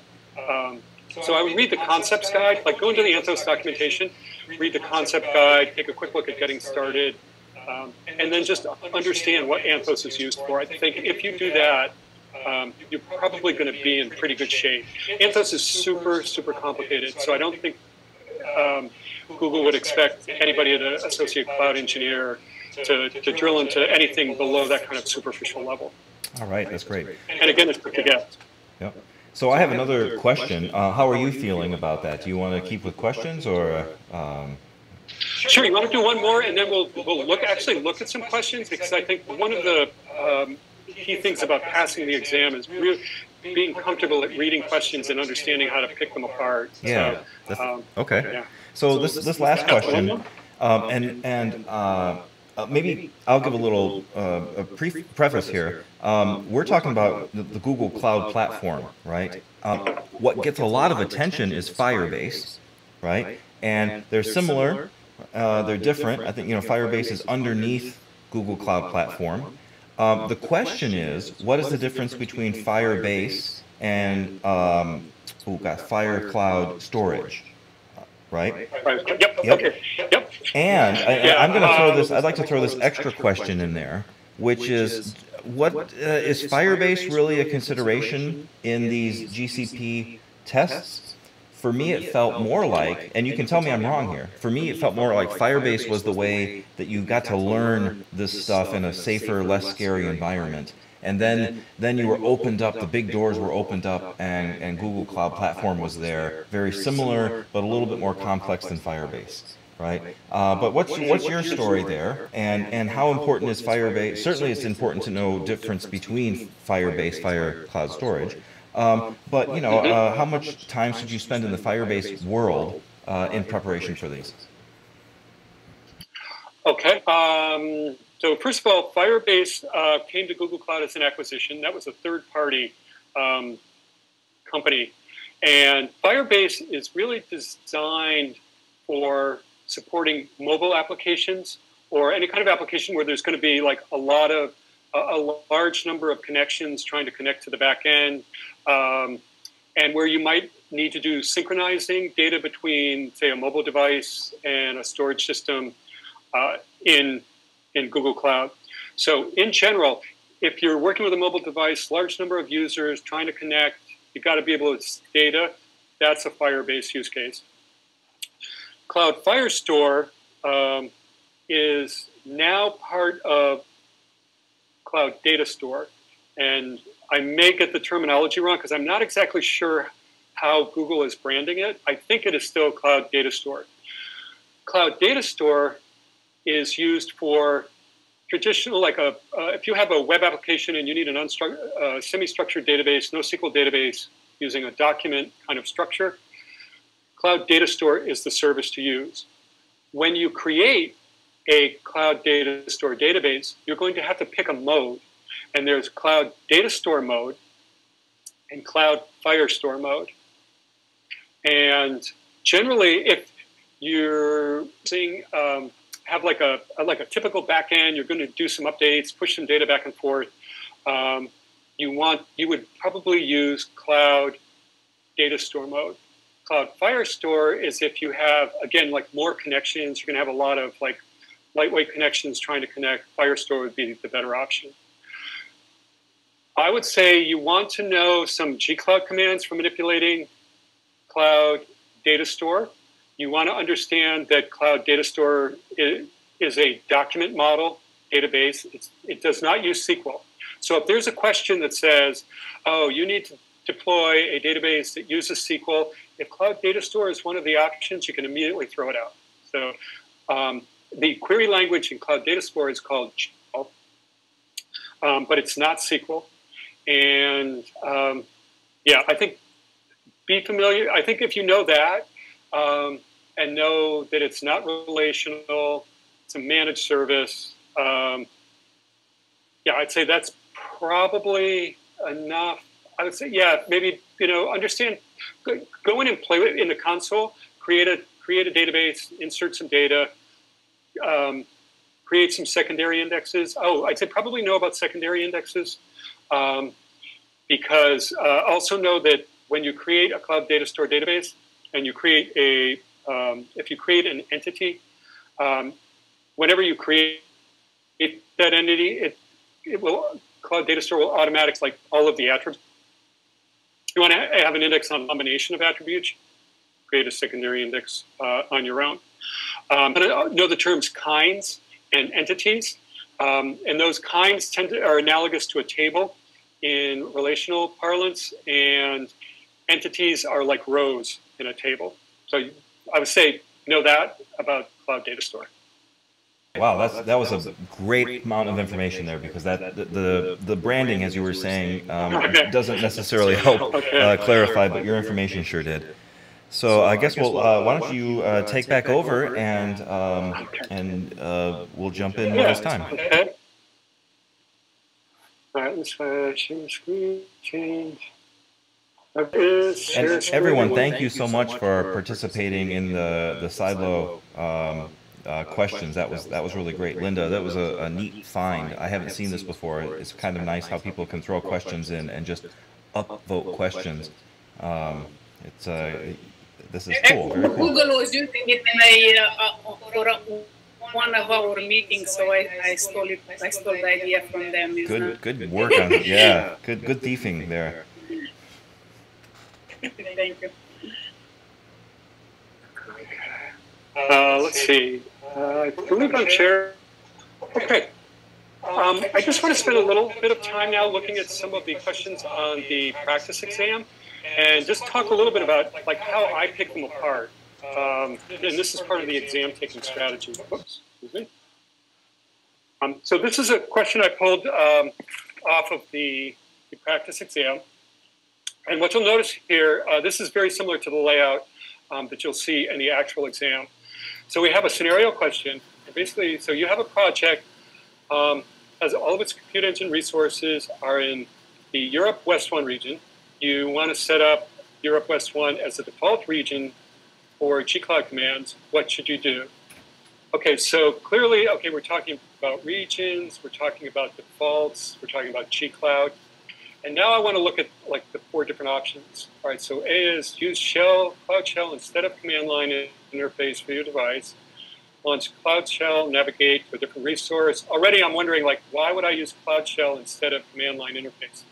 Because Cloud Shell is basically, it's like an easy access to a command line rather than running the command line interface on your local machine. So basically, they really should be the same. Anything you can do in Cloud Shell, you can do in command line on your machine and vice versa. So this, right away. And then option B is use, G-Cloud config, set compute region, West 1. C is use cloud config, compute zone, Europe West 1. Okay, so that's interesting. So here are 2 options. And the only difference is one is /region and one is /zone. So I'm going to keep that in mind. And then the third one is create a VPN from on-premise to a subnet. So, oh, wait a minute. Okay, now we're getting into networking. That has nothing to do with default regions with G-Cloud commands. So I'm going to throw that one out. So I've basically thrown out A and D. And now I want to kind of narrow it down. It's like, all right, so clearly it's one of these G-Cloud commands. And the question is it a region thing or a zone thing? Well, in the question, it references you want to navigate, you want the Europe West 1 region to be the default. So the correct answer is B. You want to be able to use the region one. So, that was sort of an easy one to start off with, but I just want to show you how to pick that one apart. And if people have questions as we're going through these questions, feel free to just chime right in. Here's one where we're talking about App Engine, and you want to develop a new App Engine, and you're ready to deploy it to production. You need to estimate the cost of running your application on Google Cloud Platform as accurately as possible. Okay, anytime I see cost in a question, I immediately think of things like the pricing calculator, alerts on budgets, and things like that. So let's see what we have here for options. We can create a YAML file with the expected usage, pass the file to G-Cloud estimate. You know, that doesn't sound right. I don't, you know, if there is a G-Cloud app estimate, why YAML file doesn't sound right? So this, yeah, that just doesn't, that's one of those questions that just doesn't sound right. Let's see, we can multiply the cost of the application when it was in development by the number of expected users to get an accurate estimation. Well, no, because I mean, that equates the number of users with what I'm doing in development, and it may not be, there might not be a linear relationship at all, so that doesn't really make sense. Use the pricing calculator for App Engine to get an accurate estimate of the expected charges. Okay, that's definitely the best so far. Create a ticket with Google Cloud billing support to get an accurate estimate. Okay, no. Anytime there's an option where it's like, you know, email Google, create a ticket with Google, that's really not the right answer, unless it is about you've hit a default limit and you want to increase it. So for example, there's like a maximum number of GKE clusters you can create. If you want to create more than that, that's the one time we're contacting Google. But anything like trying to get an estimate or something like that, it's relevant. So here the correct answer is C. And here's another one. Your company processes high volumes of IoT data, so Internet of Things data that are time-stamped. Okay, so we're working with time series data. Whenever I hear time series, I think, okay, lots of data, high volume of data, a large volume of data at high velocity, but it's very structured as well. So it's the same attributes that come in, and there's always a timestamp. And the total volumes can be several petabytes. And so right away, we're not going to talk about Cloud SQL. Almost certainly, this is not going to be a cloud data store option. At petabyte scale, I'm thinking it's either, right away I can think, okay, it's query, table, cloud spanner. All right? Data needs to be written and changed at a high speed. I can still ingest, that means we're probably not going to be using BigQuery because we're not going to be changing data. You want the most performance storage option for your data to choose. Well, it's time-stamped, high volume, high speed. That's not a good option. It's possibly you could use Cloud Spanner, but it's really not a good fit. And oh wait, Cloud Spanner is not, so that's not it. So I've already eliminated Cloud Data Store. Cloud storage, you know, it's an option for storing petabytes of data, but it's not a great option for writing at very high speeds. And it's not going to be BigQuery because we're not going to be updating. So in this case, Bigtable seems like and really anytime you see IoT and you want to store IoT data, it's really Bigtable is almost always going to be the right answer in that case. Let's see. Here we have, you have a definition for an instance template. And are people familiar with like what an instant template is? And if not, I can go into that. An instant template that contains a web application. You're asked to deploy the application so that it can scale based on the HTTP traffic it receives. So what do you do? So this is probably the closest thing to an architect level question you would get. This would be the bare minimum. This would be the simplest architecture question you would ever get on the architect exam. So I have an instance template. I could create a VM from the instance template. Okay, that sounds reasonable. Create an image from the VM disk, export the image to cloud storage, create an HTTP load balancer, and add a cloud storage bucket as its backend service. It's like, okay, well, all right, yeah, we probably want a load balancer. That seems reasonable, but there's a lot of steps here. You could also create a VM instance from the template, create an App Engine. Create an App Engine application in automatic scaling mode that forwards all traffic to the VM. No, why would we? Yeah, see, if you're creating an application in Compute Engine, why would you then create something in App Engine just to route traffic to it? So that doesn't make any sense. There are too many moving parts with that. It just, yeah, yeah, I'm immediately going to throw out B. Option C is you can create a managed instance group based on the instance template, configure auto-scaling based on HTTP traffic, and configure the instance group as the backend service of an HTTP load balancer.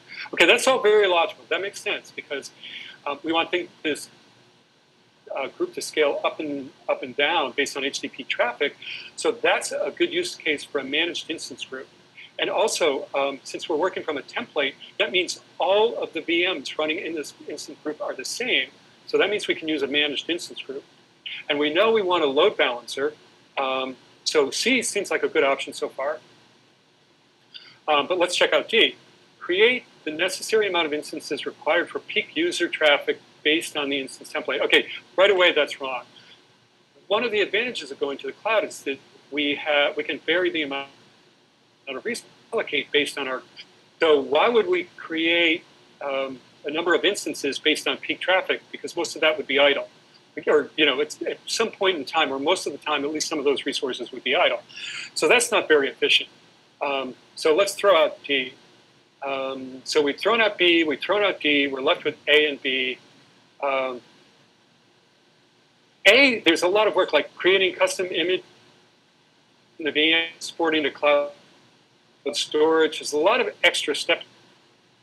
Whereas C is the most automated way to you're using a managed instance group. So in this case, the correct answer is C. Okay. I'll do one more. People will want. We can either continue with this, or we can go back to the questions, whichever is more useful for you. Here we go. You're a large international audience. Well, I'll jump in. I'll say that virtual machines. There's been a lot of activity in the questions. If folks could go ahead and do upvoting, that would be really great. And then when add your questions or upvote the questions that are in there, and then when it's time to come into the questions, we'll have some newly prioritized stuff to talk about. Great, thank you. That was a good idea. Okay, so here we're running an application, large international audience. We're running stateless virtual machines. Okay, so we're working with VMs, not containers. Oh, within a managed instance group across multiple locations. Okay, so we've got that one architected. One feature of the application lets users upload files and share them with other users. Okay, files must be available for 30 days. After that, they're removed from the system entirely. Which storage solution would you choose? That makes me think of they're removed after 30 days. That makes me think of data lifecycle management, which is the thing I couldn't think of earlier, which is part of cloud storage. Within cloud storage, you can create policies on buckets and say, okay, after 30 days, delete the files in here, or move them to mirror line storage or cold line storage, and do that automatically. So you set a policy, cloud storage will manage it for you. So let's see what our options are. We could go with a cloud data storage database. Well, we just talked about cloud, and that's document model with semi-structured. We're loading a lot to load arbitrary files. Since we don't store files, whether it's cloud or cloud data files, simple cloud storage. Or B, use a multi-regional cloud storage bucket. Okay, that makes sense. What that does, by multi-regional, that means when I put a file up there, it'll get replicated across multiple regions. So that'll help me with my large international audience, because I'll have copies across multiple regions. We'll get some pretty good latency from there. And because it's cloud storage bucket, I can use lifecycle policies to take care of this 30-day, delete the files after 30-day requirement. So I'm liking B. B looks pretty good. We could use persistent SSDs on virtual machine instances. Do that. But SSDs are really expensive. And because it would be stored on SSDs, we would either have to manage replication ourselves to virtual machine instances in other regions so that we get that high performance for our international audience. So that's already, so that doesn't make a lot of sense. It's expensive more work than using a storage. That doesn't make a lot of sense. It's expensive more work than using a storage bucket, so I'm going to eliminate option C. And then finally, a managed instance group of file store servers. Okay, file store is a server that gives you like a network file system, NSF file system. So you're not managing instance file group. So this is one of those options where the semantics like make sense. You don't manage instance group of file store servers, so we'll throw D out. So in this case, the obvious answer is B.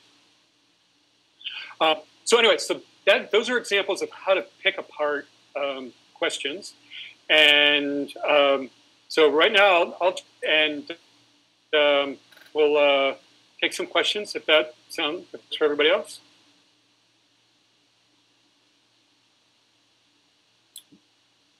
Linda, you were saying Linda, did you have a concern about time? Because we do have questions. I just don't want to go over. And Dan, how are you feeling?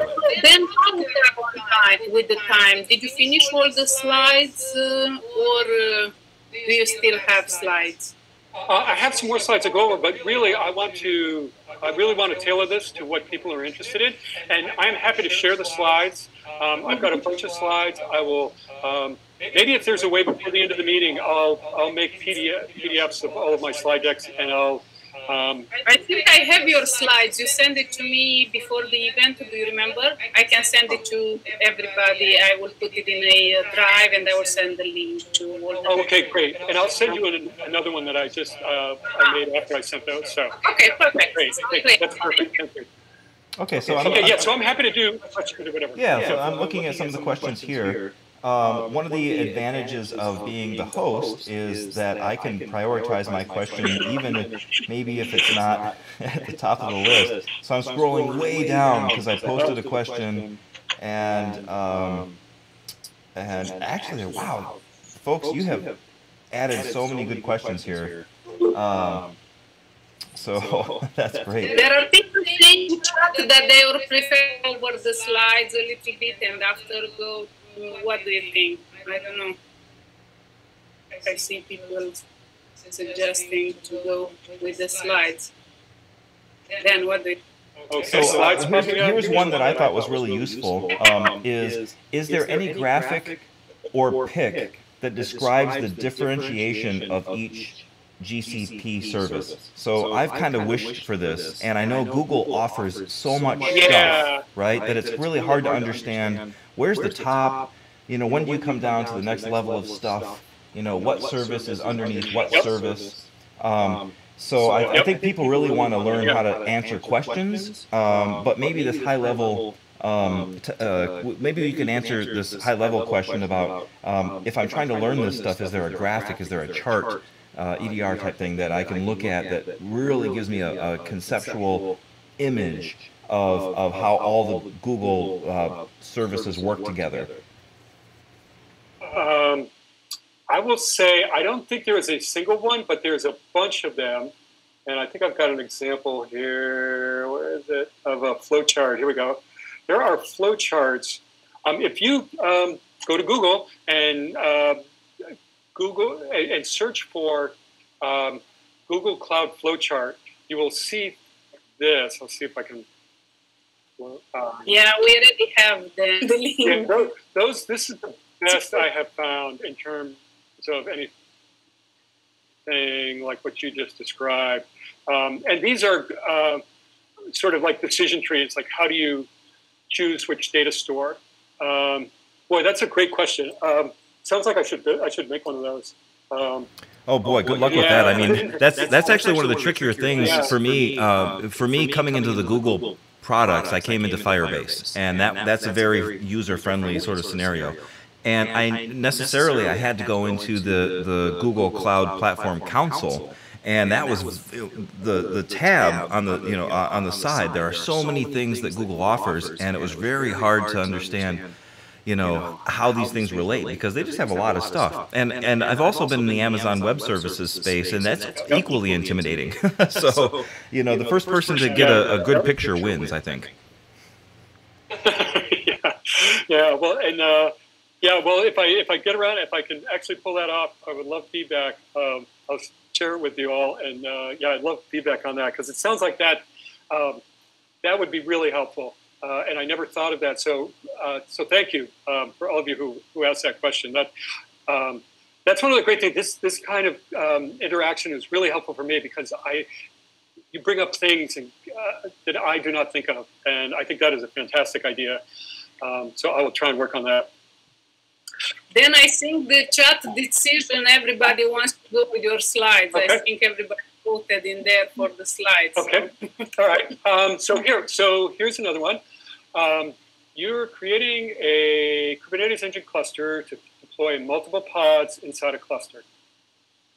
All container logs must be stored in BigQuery for later analysis. You want to follow Google recommended practices.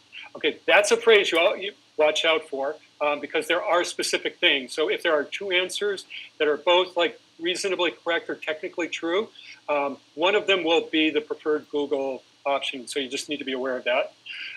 Which two approaches can you take? Okay, a couple of things I want to point out here. Notice the sort of the area here, the checkbox is actually a square instead of a circle. So that's a visual cue that this is, you can make multiple choices. And if you're like me and you get like test anxiety and you let your test anxiety get the better of you, I have answered, you know, checked off one answer that I know is right, and then I blow off and go to the next thing. And I easily get that one wrong if I don't like go back, check my answers, and see that I made a mistake. So from a test strategy suggestion, watch for visual cues. Oftentimes when you have multiple, you have to pick multiple options. There are 5 options, not just 4. And the boxes are like that. And they spell it out for you. They say, which 2 options can you take? So just, you know, I have to tell myself to slow down when I see things like this. So, okay, so yeah, so we've got to do a couple of things. So we're working with Kubernetes Engine. We want to take those logs and we want to put them into BigQuery. So that means we're working with Kubernetes Engine, Cloud Logging, aka Stackdriver, and BigQuery. So let's see, we're going to turn on Stackdriver logging during the Kubernetes cluster creation. Okay, that sounds reasonable. I'll keep that one in mind. Turn on Stackdriver monitoring during Kubernetes engine cluster creation. Well, monitoring is useful if I want to know like CPU utilization, or set an alert if I'm going over like, you know, if my memory utilization is greater than 90% or something like that. And I don't see any requirements for that in the question. So I'm going to kind of leave B to the side. I don't think that doesn't look like a likely candidate just yet. Develop a custom add-on that uses Cloud API and BigQuery API. Okay, I'm not even going to read the rest. Why would Google make us write a custom add-on to do something as basic as move logs around? So I'm almost convinced that's not the right answer. So I'm not going to come back to that unless I'm really desperate. Let's see, D. Use the Stackdriver logging export feature to create a sync to cloud storage. Create a cloud data flow job that imports the log from cloud storage to BigQuery. Wait a minute. Now, even if I'm not familiar all that much with how to get logs into BigQuery, why would I have to create my own cloud data flow job? I mean, maybe that's a possibility, but there's a lot of extra steps. Like I'm exporting to cloud storage, then I'm creating a cloud data flow job to get them into BigQuery. Maybe, but all right, I'll keep that one in mind. And option E is use the Stackdriver export feature to create a sync to BigQuery. Oh, that sounds good. Specify a filter expression to export logs related to your Kubernetes engine cluster only.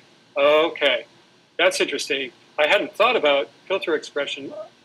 Do I want just Kubernetes cluster engine only? You're creating Kubernetes engine to deploy multiple pods. all container logs must be stored. Okay, all container logs. Okay, containers are tied to the engine. So, yep, okay, that makes sense. So I think the reasonable answers are turn on logging. Okay, yeah, that makes sense. I got to be able to collect my logs. And I've got to be able to push them to BigQuery and create a link. Yep, I know logging. I'm familiar enough with logging to know they have the concept of a sink for putting the logging data. So that's how I get to those two answers. Okay, let's see what we have here. This one is about, you have an application server running on Compute Engine. Okay, so I'm working with virtual machines, and it's in Europe West 1D zone. Okay, so I'm in a single zone. This is not at the regional level yet. You need to ensure high availability. Okay, yeah, so I've got to be in more than this zone. And replicate the server to the Europe West to C zone. Since I'm going to get to another zone, use steps possible. All right, what am I going to do? All right, I can create a snapshot from the disk. Okay, that's good because that gives me everything.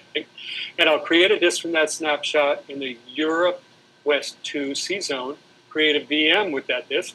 Okay, yeah, that seems pretty reasonable. Create a snapshot from the disk. Create a disk from the snapshot in the Europe West 1D zone, and then move that to Europe 2C and create a VM with that disk.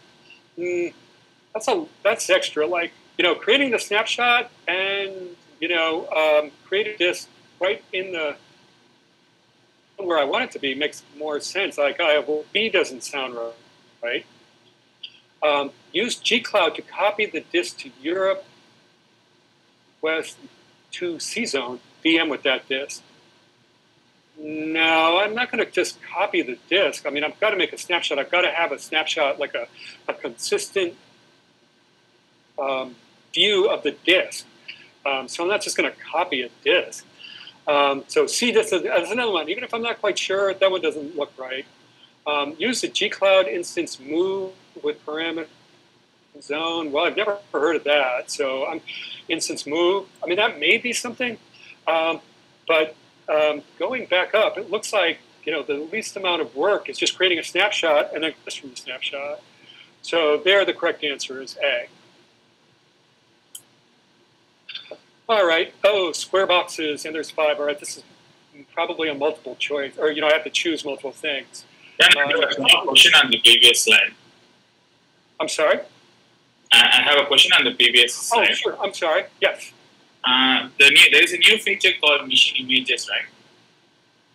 Oh, I'm sorry. What is it called? There is a called machine images. Oh, okay. So, is that the replacement of using this solution, or is a new upgrade from it? What is the difference between snapshot and creating a machine image? I am not sure. I would have to look into that. This may be an example of an older question, and it has been superseded by image. So I don't know off the top of my head, but if you want to connect in and ask me that question, I'll follow up with you on that one. Sure. Thank you. Let's see. So, okay, I'm going to be picking 2 things, probably, maybe more. You need to select a transactional, okay? Transactional, the ones that a lot of the data services support transactional to some degree. There's different levels of SQL and Cloud Spanner are the richest transactions. Data Store has transactions. Bigtable has not really transactions, but they have consistency. They're guaranteed consistency at a row level. Maybe that's it. Relational data storage. Okay, well, the relational data storage systems, well, that immediately eliminates Cloud Data Store and Bigtable and BigQuery, because BigQuery uses SQL, but it's not related to which 2 would you consider? Well, Cloud SQL data storage system. Spanner is the horizontally scalable global relational managed service. So I would pick B and C in this case. Let's see. Oh, another Kubernetes question. Yeah, and you'll notice that there are a number of questions on Kubernetes just because it is where it is. So you have a Kubernetes cluster with one node pool. The node pool is set of nodes that are grouped identically. And the cluster receives a lot of traffic and need to add a node. What should you do? Excuse me. Gcloud containers resize. Okay, Gcloud container. That's right. That's the command. Anything I do with Kubernetes engine is, and it's manipulating the Kubernetes itself with Gcloud would have the container word in it. So that's right. With a desired number of loads. Okay, that makes sense. You kube control container cluster resize. Oh wait, kube control of Kubernetes, like node pool, the cluster itself. So I don't think B is right. Let's see, edit the managed instance group of the cluster. Oh wait, no. Google uses managed instance groups to implement Kubernetes clusters, and it manages them. So when you create a Kubernetes engine cluster, and say you have like 5 nodes, you can jump over into Compute Engine and take a look, and you're going to see 5 VMs spun up there, and they've got some naming convention based on what Google does, and edit those things to manipulate the cluster. So C does not make sense. And then D is edit the managed instance group. Oh, okay, again, editing the instance group. Okay, neither of those make any sense. So we have to, is it a command or a kube control command? So again, I'm going to think about this. It's working at the cluster level. It's going to be the Gcloud command. So that's how I kind of reasoned through that one. Let's see. You created an update for your application on App Engine. Okay, we're working with App Engine. You want to deploy the update without impacting users. What that means is I can't shut down my application and just let users hang out there. All right. You want to be able to roll back as quickly as possible if it fails. Okay. All right. So I want to kind of, I'm doing this tentatively. I want to do this as carefully as possible. So what should you do? Okay, delete the current version of the application. Well, if I did that, my users would be disrupted, and I would have to reinstall it if something went wrong. So right away, A doesn't look right. And then deploy the updated version, deploy the update using the same version identifier as the deleted version. No, that doesn't make sense. That doesn't meet any of the requirements. So I'm pretty much going to throw A out. Notify your users of an upcoming maintenance window. Well, there again, I'm disrupting them, and I'm required to not impact the users, so B is immediately off the list. C, deploy the update as the same version that is currently running. Well, no, we don't want that. D, update as a new version, migrate traffic from the current version to their version. Okay, so that looks more promising because that allows us to create a new version. So we still have our other one running. And with migrate traffic, we can slowly move over, say maybe 5%, 10%, 20%. And that way, if we run into problems, we can redirect traffic back pretty quickly. So we don't have to reinstall that. So D is the correct answer there. Then question on the canary deployments and blue-green deployments. So okay. Questions in the exam for the blue-green deployments and canary deployments, and also A and B testing. Will exam cover this type of questions as well? That's the kind of question you'll get on the architect exam. A/B testing, possibly, but it would probably be almost like that's part of the scenario. Oh, you're doing an A/B test, and you've deployed, 2 versions of the applications. And somehow the answer is, how do you route traffic? Or, what would be a command or something like that to do it? So you might get that at like a more detailed level where you have to think about conceptually, why would you use A/B testing at the architect exam? And in the cloud engineer exam, it would be somebody's already decided you're using A/B testing, and how do you? And then specifically, it'll ask you, how do you do this specific task? That's a good question. All right. So, go ahead, Dan. Oh, no, I was going to say, so that's it. for sort of the kind of cloud, the test strategy and things like that. And now I've got a bunch of slides where I talk about like compute engine, Kubernetes engine, app engine, all that stuff. I'm happy to dig into that, or we can do more questions. Then one more question. Well, hey, if we could, let's go ahead and put questions in the chat or in the side low. But go ahead with your and speak your question, Nicole.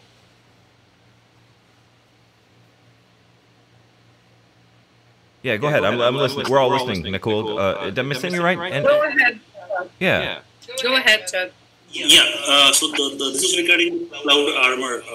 Can you please explain a little bit on the Cloud Armor, because on the theory it's very difficult to understand. Maybe you can help with basic understanding.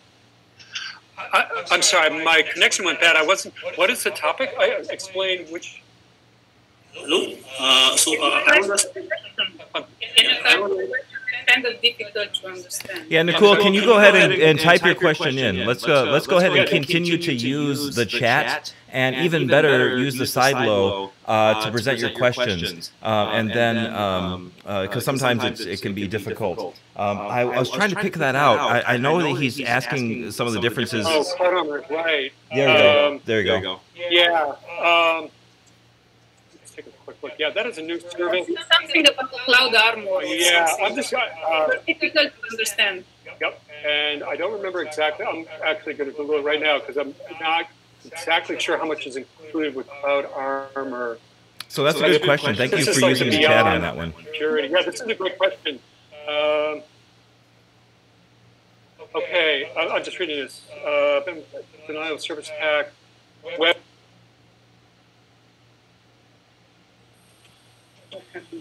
Uh-oh. I don't hear you anymore. Then you are muted. Something. Then you are muted. Can you unmute yourself? He's lip syncing. I posted in the link for the questions, so you can post your questions. I think Dan is muted. Yep. Hey, I'm sorry about that. No worries. I apologize. Okay, Cloud Armor. Yeah, it's a new service. And it's called a web application firewall. And if you're familiar with networking and the 7-layer model, like the OSI model of networking, there's at the very low level, you have like the hardware. And then like at level 3, you have like TCP, IP. And when you configure a network firewall and you block certain ports or certain protocols like P, you want to block that. That's a network level firewall, and the logic, your rules are basically at the level of like ports and protocols. With a web application firewall, you're at what's known as layer 7, so the top of the sort of application stack, and your rules are associated at like application logic level, and so you can create rules like only let HTTP traffic that has a certain payload structure through. Web Armor is web application firewall, so it allows you to create rules like that to protect your application. So in addition to setting up firewalls that like block traffic, this allows you to analyze the traffic that does get through the network firewall and apply more logic to it so that you can filter out things. And it also gives you access to like Google's technology for like denial of service attacks. So, if somebody wanted to hit your VM DOS, this would basically protect you from that. And which is great because, I'm not a networking expert. I don't want to worry about DDoS. So that's where Cloud Armor comes in. That's great. Yep. Great. I'm glad. Yeah. Great question. Yeah. Questions from the Slido, please. Yeah, here's another one, which I thought was interesting. Is what's the difference between Google Run versus Google App Engine versus Cloud Functions? Right. I think all of those are compute instances. Is that the right way of saying it? But some of them are more on demand. Like, what would if we're being asked about the difference between those, or if we should be using one or the other? What's the secret there? Mm-hmm. Okay. Cloud Functions is event-driven. So a Cloud Function only executes in response to something happening, like a file being uploaded to cloud storage or a message being written to a Cloud Pub subtopic. So the distinction there, and somebody put it in the chat, and thank you, all three services are serverless. So that's their common thing. But they are different in that Cloud Function is event-driven, and you can only write code or write a function in a certain set of languages. And that function can only run for some period of time. I don't remember what the longest period is, maybe 10 minutes, or it might be like a minute by default, but you can extend it up to 10. So Cloud Function is very short running, and it's a way of responding to an event. Cloud Run and App Engine Flexible both run containers, Docker containers. Cloud Function does not run containers. It runs just a single piece of code, and, well, in the background, your code is running in a container somewhere, but you don't do that. In Cloud Run, you get to configure, and App Engine, you get to configure whatever you want in your Docker engine, and you can run those. Cloud Run is a managed service for stateless containers. So you can use Cloud Run. Cloud Run is probably going to be where you would want to run your containers if you want to have minimal management. App Engine Flexible may give you more features with regards to things like A/B testing and routing and things like that. So you might want to continue to use App Engine there. I don't know if Cloud Run supports that yet. Otherwise, you could, man, choose either. That's great. But That's really Yep. So here's a question more about the exam itself. And this says, for the online proctored exam, would you need to remove or cover up books on the shelf, such as those behind Dan? You know, I don't know. I think as long as you don't have them open and reading from them, I think that's the critical thing. So give us a little, I think I know, but give us a little context about why they're asking that question. I'll jump in. It's fun. When you're taking a test, it's fun because basically you have to stay in front of the camera, no potty breaks. The screen is, looking for you to stay put, and maybe, I wish I knew what it was doing to figure out whether you're cheating or not, right? But I think that's a fun question. If you've taken these tests, you know that there are restrictions, and I don't quite understand them. So I thought that was fun. Yeah. Another question, Dan, for you. What kind of roles can we apply for after we get certified as social cloud engineers? I think this is an important question. Yeah, it really is. And it would basically be any kind of, anything, of course, with the cloud engineer in it, or from a DevOps perspective, like an SRE, a reliability engineer.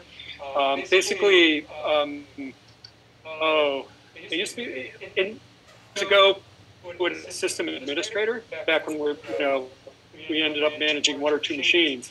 But yeah, so I would go with anything that has like a system administration title, cloud engineer, DevOps engineer. Although with DevOps engineer, sometimes it's more like application development. Site reliability engineer is a good one. I would say those are probably the main ones.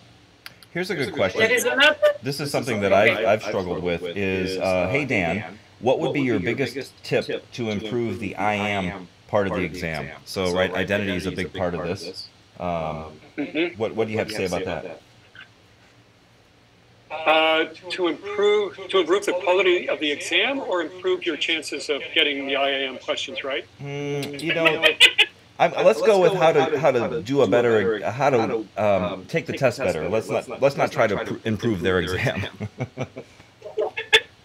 Okay, let's say, and look at permissions, like how permissions are named, and look at how roles are named. There is a structure to them. And I would say,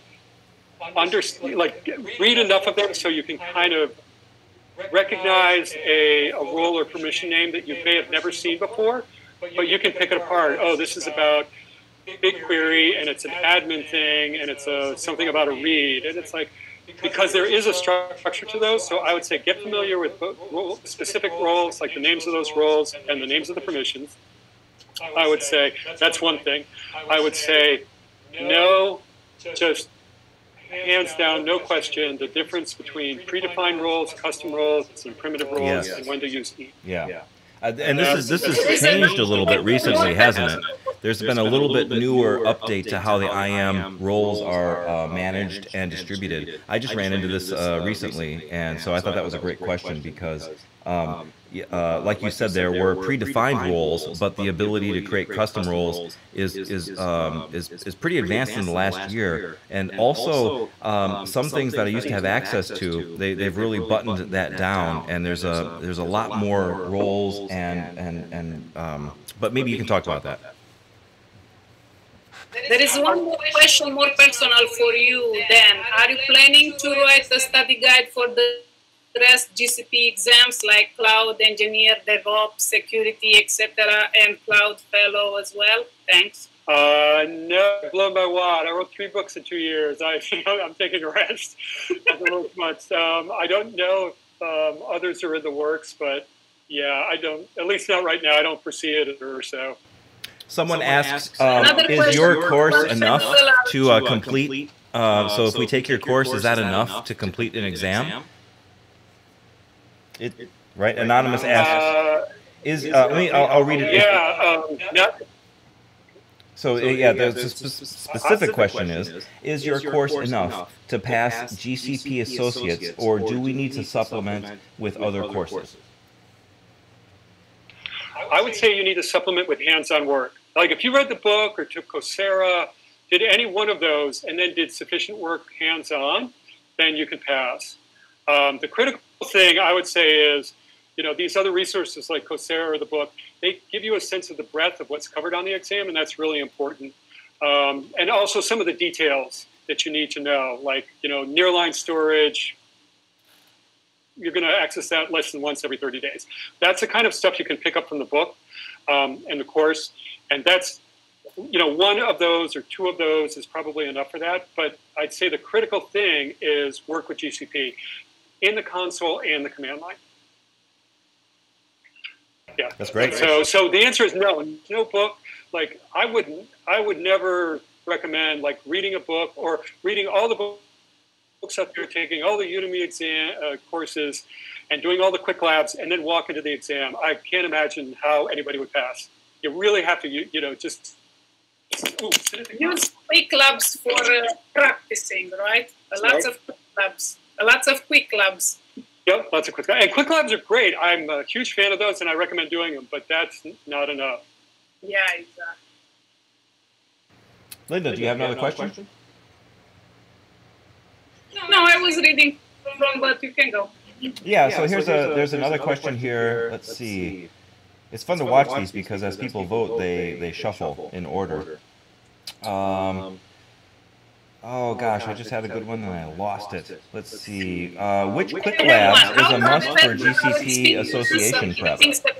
Oh, I'm sorry. Can we repeat that? Sure. Which quick labs is a must for GCP association prep? We were just talking about quick labs. Which one would you recommend? Yeah. Gosh, I don't know. I haven't looked at quick labs in a while. I don't know what's out there. Let me just see if I can do a quick look and just see what's available right now. And I'll say this out loud. I've only experienced quick labs through Coursera. Maybe there's another path. Is there a list where you can just go through them independently of Coursera? Yeah. Yes, there is. Okay. Yeah, there's a quick lab. IKLabs.com. And I'm just looking through here. Quick labs, creating a virtual machine. You want to do creating a virtual machine. Compute Engine, Quick Start Windows. Getting started with Cloud Shell and G Cloud, I'd recommend. Kubernetes Engine, Quick Start. Yep. Set up network and load balancer. Yep, I would recommend that one. Yeah, I don't see others listed. That's Google Cloud Essentials. Here's a question I really like. It has to do with whether to learn the shell or, hold on, let me find this again here. Or the GCP Council. That's a kind of that's a deep question, right? Should we prioritize Cloud Shell or GCP Council? Actually, they're different things. Cloud Shell is basically it gives you like a bash shell. It's like a command line, a bash command line that runs in a small container on the cloud, and it gives you access. And once you start up Cloud Shell comes with G-Cloud already installed. So it's really all you're doing is when you're in Cloud Shell, you're using G-Cloud. So if you learn G-Cloud, you can run those commands from your local machine, or you can run them from within Cloud Shell. It's really just whether you're running it locally or whether you're running it in the cloud with their instance. Exactly. Right. So I use Cloud Shell all the time because it's, I don't have to like jump back to my machine. I can do it in the browser. It's really great. And basically, and also your Cloud Shell, like your history and stuff will persist. So if you shut it down and start it up again, you can go back and use your history. I didn't know that. That's pretty neat. We're getting some love in the chat for Cloud Shell, so that's great. Yeah, I love Cloud Shell. Yeah, definitely. It's a well-earned love. All right, I'm just scanning some of the other questions here. Linda, let me know if you have one that you see that's pretty good here. Yeah, I have one. Yeah. And how transferable our experience of getting certification from other cloud providers such as Azure and AWS?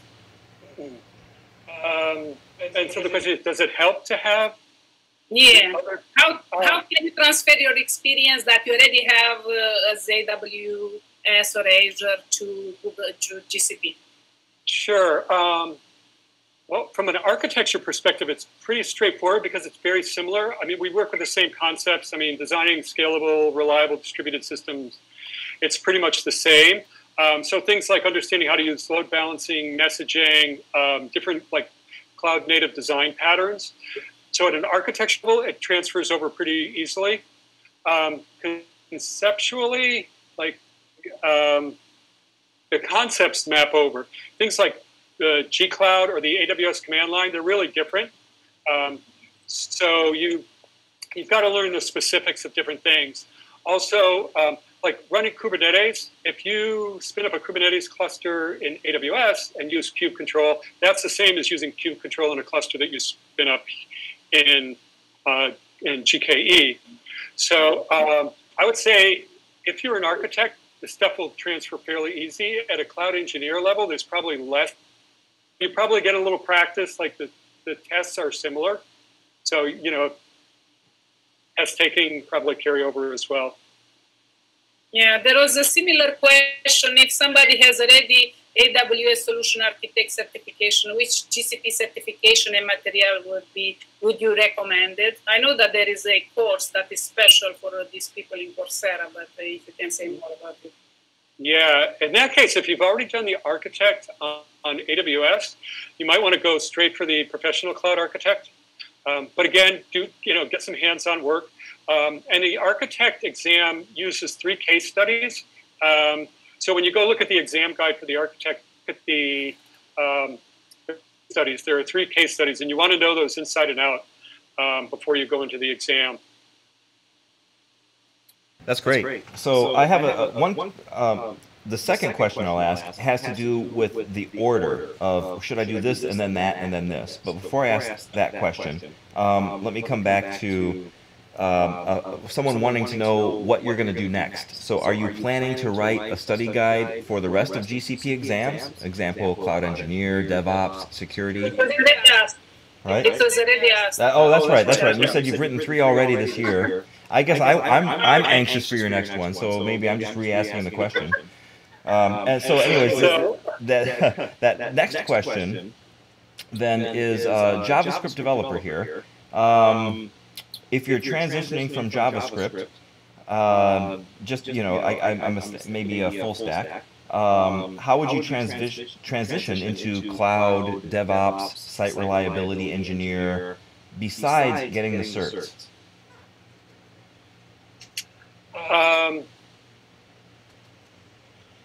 Well, that's a really good question. So basically, someone who's a developer and is focused primarily on development, and now wants to move into more of the cloud engineering architecture kind of thing. I would say, so there's sort of two forks. There's what can you do on your own and what can you do in your job. Like if you're in a position where you're maybe a developer, I would say, as much as possible, try and do as much operational work as possible. So there are things you might be able to do as a developer, like if you can set up a continuous integration, continuous deployment, CI/CD environment. You can do that in Google Cloud. Or if you're not using, maybe you're using GitHub, but maybe if you can transition and use Cloud Repository, I would say start using the Google tools like Cloud Repository, Cloud Builder. Start using those as much as possible in your work, whenever you can do that. And then also sort of on your own, pick a project. Imagine build an application all the way through it, especially if you have back-end experience as well. Set it up in a VM and use cloud data store as the back-end, and just get a toy database running, something like that, and then move that over to a container and run that in Kubernetes engine, then run it in Cloud Run. If you can do that kind of thing, then you're really well on your way to being an engineer. There is another question for you, Dan. What are the advantages of GCP over other providers, and why is growing so fast? Yeah, I get that question a lot because I also have AWS certifications. I like AWS. I'm actually spending most of my work time these days in AWS. So I'm not critical of AWS or Azure or any of the others. I use GCP and like it better because there are lower barriers to entry to get things done. If you go into AWS, there are a lot of services, there are a lot of pieces. If you think of it as a puzzle, when you're putting something together in the cloud, when you go into AWS, it's like a 1,000-piece puzzle, and you've got to put all these pieces together, especially at the low-level, networking level, security groups. You have to configure NACLs, network access control list, and there's a lot of moving parts that you need to configure.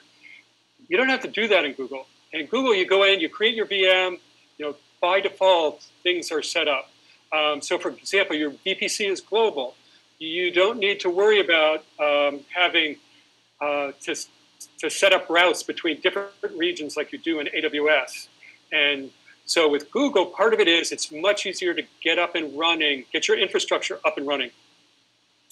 The other thing is that they have services, core serverly valuable for building like cloud native applications, like Cloud Pub Sub's there, BigQuery is there, BigTear, Dataflow is there.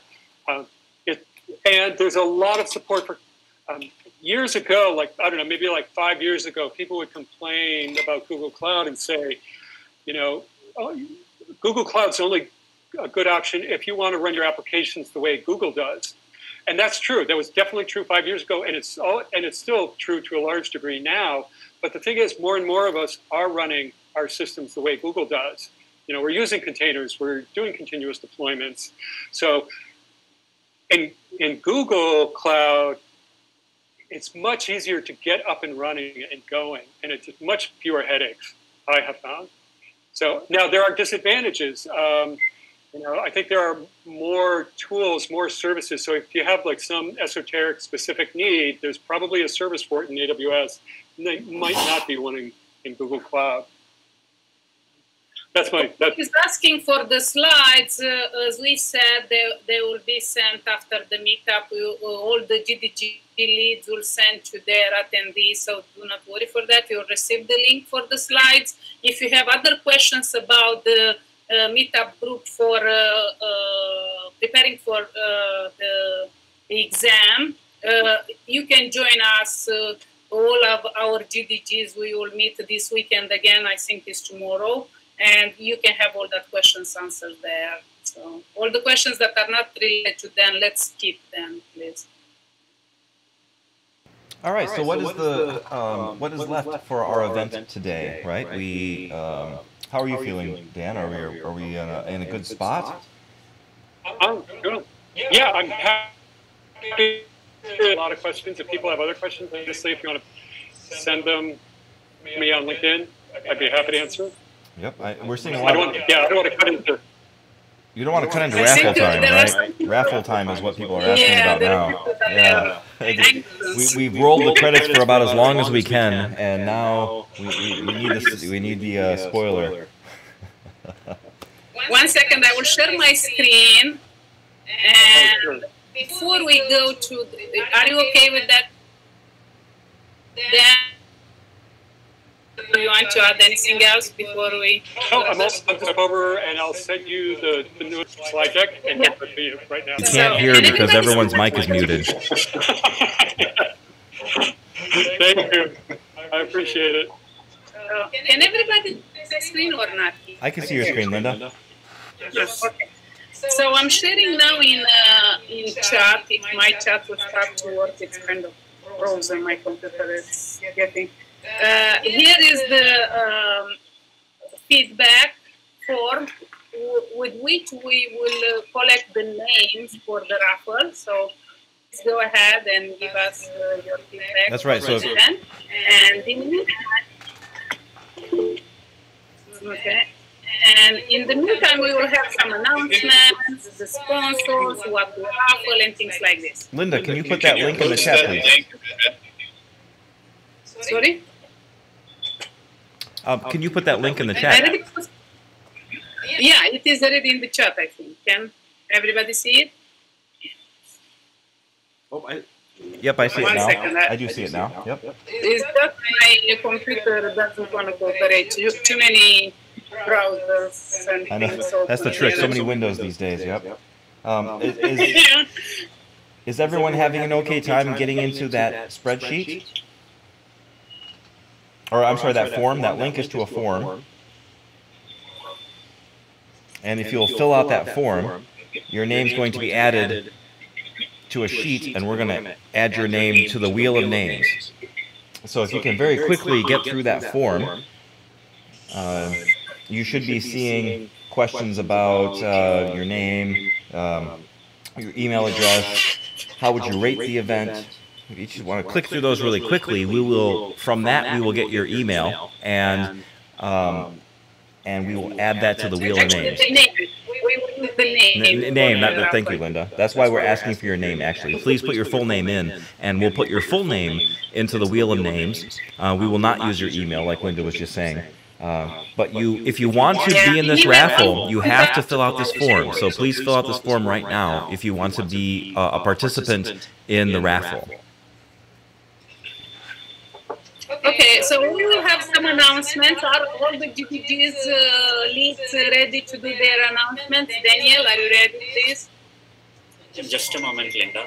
So people who are is tuning in from YouTube Live in the Mauritius GDG, and Linda, you post the feedback link on YouTube Live as well. In the chat, we cannot post the links. So,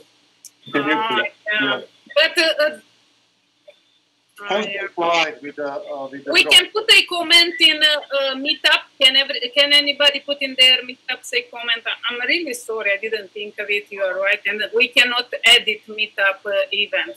After the event is started, we cannot. Can everybody take care of this? I'm sorry, guys. Next time we'll think of it. People time.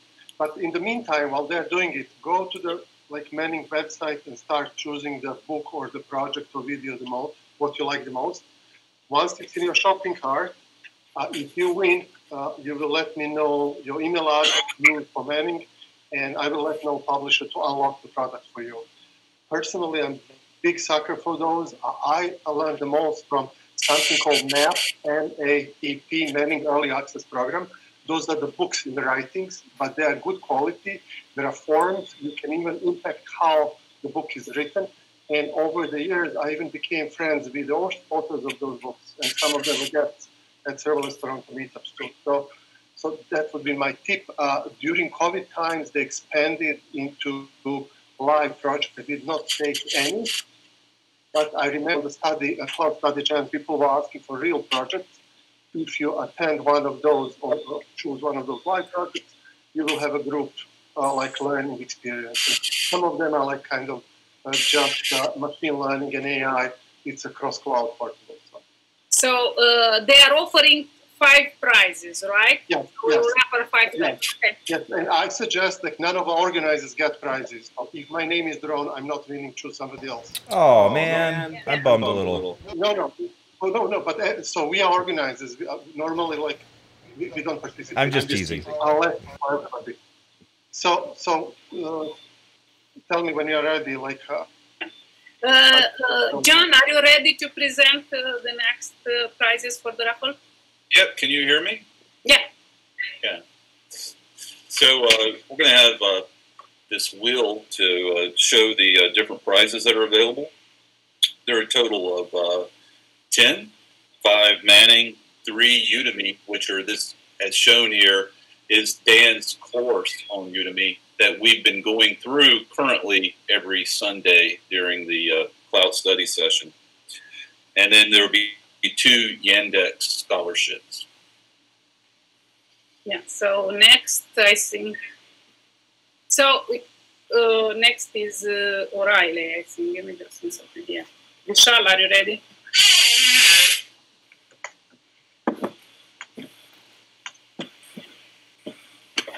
Vishal, are you ready? As we're waiting for Michelle to give us some information here, Dan, didn't you say O'Reilly? Oh, go ahead. I'm sorry. I was on mute. Sorry. Yeah. Yeah. Hello, everyone. Yeah, we don't want anyone to leave behind without anything, so we are giving every attendee who has attended from morning 30 days access to our Really Learning platform. If you have read any of the books, they're awesome.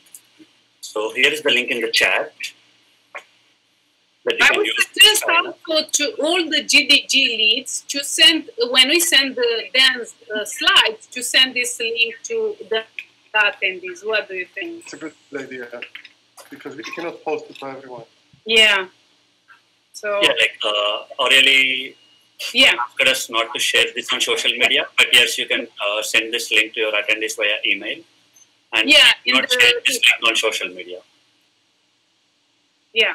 Don't post it in social networks, but send it only to your attendees, okay? Thank you. Sorry, Practice Index, we will offer 2 sheets of 50% discount to Practice bootcamps to choose from web developer, data scientist, and data analyst. The codes are valid until June 30th. Practicum is a fully supported remote bootcamp to land your ideal tech job. Students receive 24/7 support from tutors, code reviewers, and peers. Learn the soft skills that will get them hired and get up to 15 real-life projects. So now we will have few announcements before we go to close the raffle. So next is Daniel. Oh, it's me again. Okay. Thank you, everybody. So we kind of randomly met. Now, after COVID, you can go anywhere in the world, and I love this group you're doing. So I want to invite you to join a Serverless Toronto user group. It's a cloud agnostic. It's just we build able to manage services, other people's API, and simplification of the IT. That's why our motto is home of less IT mess. And 2 upcoming events that we have, which are now virtual. Like the first one, I've been planning like since the Icon Canada, where I met the book author. He's from Montreal, and he's also manning the author. So you can don't get his book right now because he's going to be giving, I think, 6 books of his own for the meetup on 25th. And what's the beautiful thing about PySpark? It sounds niche, but it's an engine under the hood of AWS Glue and also Dataproc in GCP. So whichever cloud you do, and if you want to go deep, you will need to learn something about PySpark. And it's a Python kind of base. And another thing is like when this COVID started, we all experienced so much waiting time on the phone. Phone lines were dying. Like I just got so frustrated with this, and I worked with the Twilio and I invited the engineers to explain how a legacy contact center can scale into the cloud. And they're going to show how to build simple IVRs in the cloud. They're going to show how to build like AI-based IVRs as well, using like chatbots. And also they're going to show networking, how you can extend using SIP headers, connectivity from the legacy sites into the cloud. So we just want to help businesses if they're downsizing. If you learn this, you will be probably able to get jobs and stay there to help them scale their telecommunications. So that's it. It's all serverless managed services. There are people asking if you can share the links that you were talking about. Yes. So you see how you will go to the serverlesstoronto.org. If you go back to the slide, Oh, sorry. Serverlesstoronto.org is the domain that will take you to Meetup page. And if you see events, these links are clickable. Like here. So serverlesstoronto.org will take you to Meetups, and then you will sign up there. And please join us. I'm trying to grow the community now that we are virtual. It took me 2.5 years to get to almost 1,500 members. Now, with your help and the online, I hope I will be able to match 2,000 membership like you have. So. Okay, next. Are you ready, Vishal? Yes. Oh, okay. Yeah, I'm here again. Thank you, everyone, for staying till today. If anyone is still interested to continue your cloud learning and interested in machine learning ops, which is ML ops, new thing in cloud, feel free to join us using the link. I'm also posted. You'll also get access to free quick labs for 30 days, which we have been talking about. So you can track your labs, which are the labs you want. And we will also have a chance to get our questions answered from Google speaker, which is Vivin. He has been customer engineer with Google and he has experience in cloud from the past 10 years. We also have a surprise raffle and also a few JetBrains licenses to give away on that day. Just make sure to join us. Thank you. Thank you. Anna, are you ready? Thank you, Linda. I'm ready. Very happy to be here. My name is Anna. I represent GDG New York. I'm here to lead a call for volunteers. My colleague Ralph and I have started helping the Foundation Positive Planet, which addresses a very important issue today to help the most vulnerable start a business. The foundation has been around for 20 years. And the founder is a very famous European economist, Jacques Attali. Now the foundation is launching in the US and will have local projects, again, helping unemployed with financing, with training. And we need to start getting funds and donors. And here's your chance to please help us donate a few development, marketing, strategic planning, whatever your passion is. What does it have to do for yourself? The head of the foundation and the chairwoman of the board of directors is Ingrid Gonzalez. She is a Google Cloud executive here in New York, so she's putting together a team and you get to work with her. And what we're doing is, of course, hosted in Google Cloud. We need to figure out a way to accept donations and start launching this a super important business and cause. I will post my email and LinkedIn info in the chat, but any of the GDG NYC channels are also appropriate. And thank you very much for the opportunity, and I love seeing here everyone today. Thank you so much, everybody. And we are having other events coming up, so please, everybody, go to your GDG's groups and RSPB, and you will get a chance to... We have a big event coming up, which is... 1 second, if I can get it quickly, otherwise... soon we will close our... there is the Flutter Day, if anyone is interested, and we have this online rapid prototyping with Flutter and Firebase. And we have also, this is a big event with other GDGs organized, where we will have Paul Reeds from Google talking for us. So if anyone is interested, most of our GDGs are already collaborating and they publish their Meetup, and you can go and join. Hey, Lina, can I ask you a question? Yeah. Infrastructure in Google Cloud. So if I miss any of this talk, where can I find on the YouTube or anywhere? If you go in the Slack, if you join tomorrow, we will give you more insights about it. You can always do it in Slack. You have all the instructions with all the steps. But if you join tomorrow or next week, we will give you more instructions. So go to the Raffle. Okay. I'm sorry. It's just because we are running out of time. Where is the Raffle link? Names. First, let's go to the log names. The feedback form. Can somebody send me quickly the feedback form? I think it's Yes, if you haven't filled out that form, do it now. We can add your name in as we go if it's missing. If you win once, you will be removed and you will only win once. So your name is taken out after you have been a winner.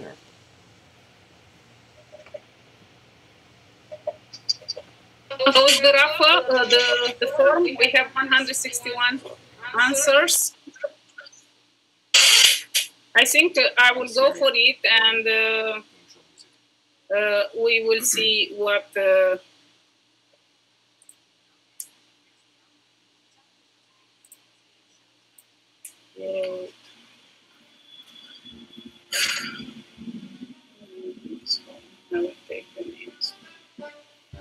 I don't know, maybe I should just...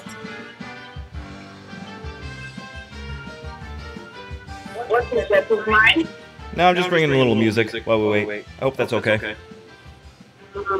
I thought it's mine doing that noise. This is what you get when you search game show music on the Apple. Okay, so... Now, where is my Raffle? This is what you get when you search game show music on. And thanks.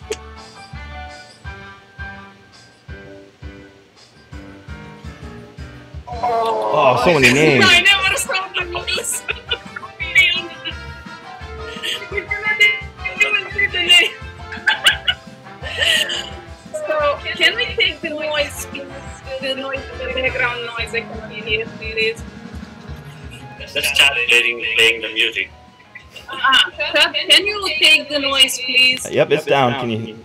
Are you hitting the spin button? Okay. So we will start to raffle. John, can you tell us for what we raffle in water? And I have only one question. If you already have scores and you don't have nobody to give it, you can give it to somebody in attendance as a gift, or you can say that you want to pass it and we will take you from the raffle, or we leave you in the raffle and we'll give your prize to somebody else. But only if you have the book or something. I have most of it and I'm not in the raffle. Okay, so John. Yeah. So, like I said, we have 10 prizes today, 5 Manning, 3 Udemy, and let's go with one of the prize winners first. Linda, that's do you not like my game show music? So that's a Manning winner, Necro. Congratulations.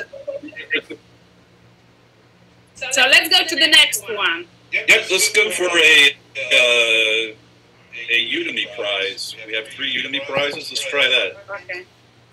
Let's collect the names of the winners, please. Yes, I'm writing down.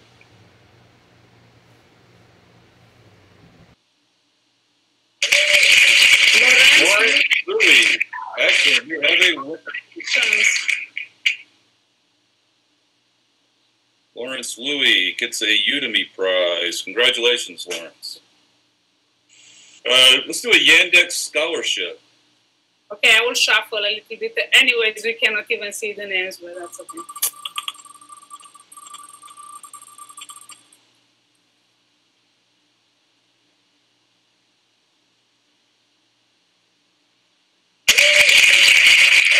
at our B. You're a Yandex winner. Congratulations. Luto Adebiyi. Okay, can I remove it? Next. For a Manning winner. Manning Publications. Here we go.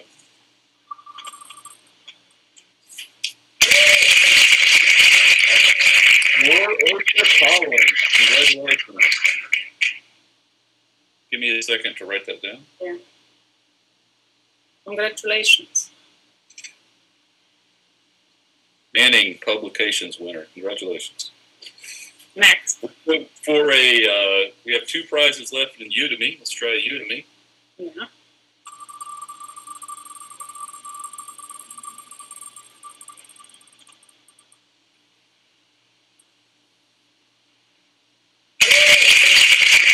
Ali El Sharif. Congratulations. Congratulations. El Sharif is a winner of Udemy. All right, we have one more Yandex. Okay, let's try for the last of the Yandex scholarships.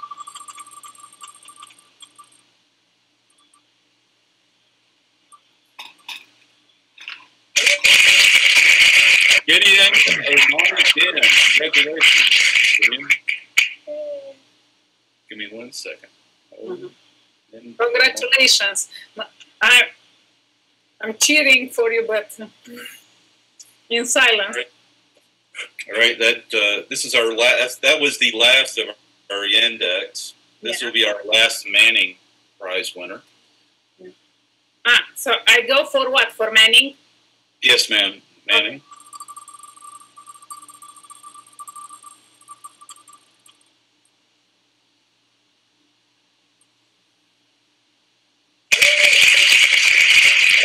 Ardila and Joran, congratulations. Rod, you were a winner of a Manning publication.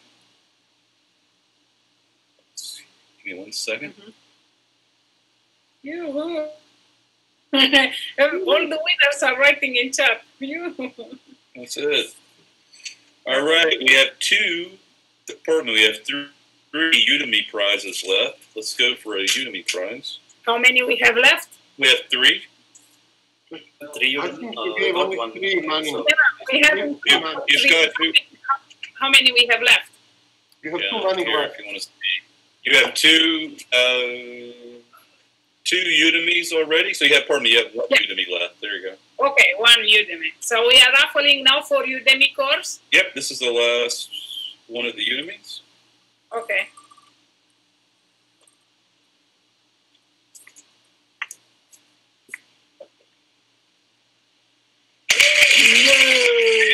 Oh, Zivica, the guy who said he wasn't going to take a prize. Daniel, do you have the course? Sorry, I don't need it. Okay. First, I'm organized. The second, I already have it, so I budgeted and enjoy the course. Thank you, then. We pass you, okay. One more time for the Udemy course. I have myself all the courses, then and everything book.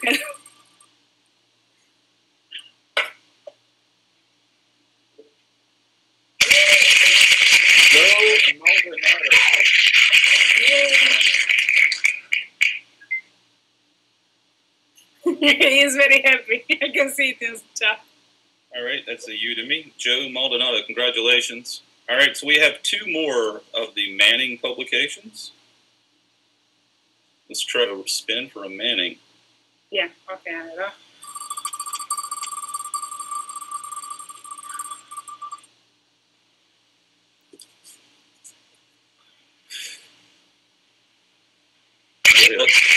Jose Galfini.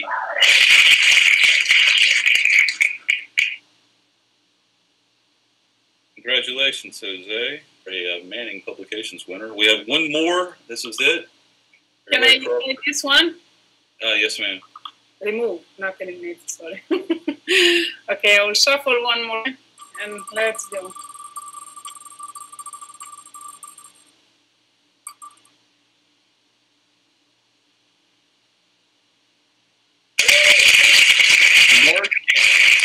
Nuremberg, Fredericton, Mauritius. Congrats everyone. So instructions are contact me on LinkedIn, connect with me, whoever want, and communicate. We have the emails of the winners. I will share with everybody, with the GDG leads, and we can contact the winners. But they have to use the same email address for the manning as well. If they use another address, I cannot help them. Ah, okay. So can I remove the last winner? So we are done with the raffle, right? Yes, ma'am. Okay, perfect. So does anyone like to say anything else before?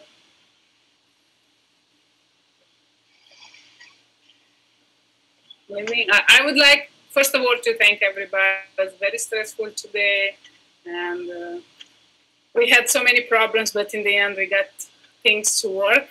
That was for our first experience with streaming, and we met for like 2 weeks through testing everything, and still we had problems today. So this doesn't mean nothing testing. I don't know. We met once for streaming on this. That was pretty rough. We'll know next time to practice more often. But I think the people that were here probably had a good experience. If you were watching on the live stream, that might have been a little rougher. We have go back. If you guys go back and watch the live stream, you'll see a very different experience where we've got glitching, we've got the microphone like cutting out, and so we definitely learned a lot. I'm glad you guys got to see the Meet experience and not the live stream experience. We'll have to keep working on that one. Actually, we met like 5-6 times to test everything. So and no, not right. No, we met once. We tried once. All the GDG if we had met 5 times, we probably would have succeeded 100%. Practice makes perfect, right? Thank all the GDGs that participated in all our meetings to make this happen. We had several meetings and tried to make everything work. But there are always things that happen, so we apologize for we learned a lot, and next time we'll make it much better. I hope you guys had as much fun as we did. Yeah. I would like to thank Dan from the bottom of my heart for joining our community, for sharing his knowledge with us, and if you'd like to say something. No, this was great. Thank you. I appreciate the opportunity. I really enjoyed this. I thought there were great questions. They, helped me understand better how to kind of do these kind of sessions. So, yeah, just feel free to message me anytime. I'm always happy to help. If you're about to take the test or have other questions, just let me know. Thanks. I think everybody got your message, so I think then it's pretty open for all of you. Thank you so much. Yeah, thanks, Dan. So long, all. Take care. So we're going to officially call this done. I've stopped the stream, and I'm going to stop the recording now. And so if people want to just sort of open up and chat amongst yourselves, that's fine. This is now an open forum. This is no longer the event. So we're not recording. Yeah, I would just like to say, thank you, Chad. So whoever is there, whoever is willing to show up on video, just to make sure we get connected better, we can take a screenshot of all awesome people with the video if you turn on your video. Oh, you're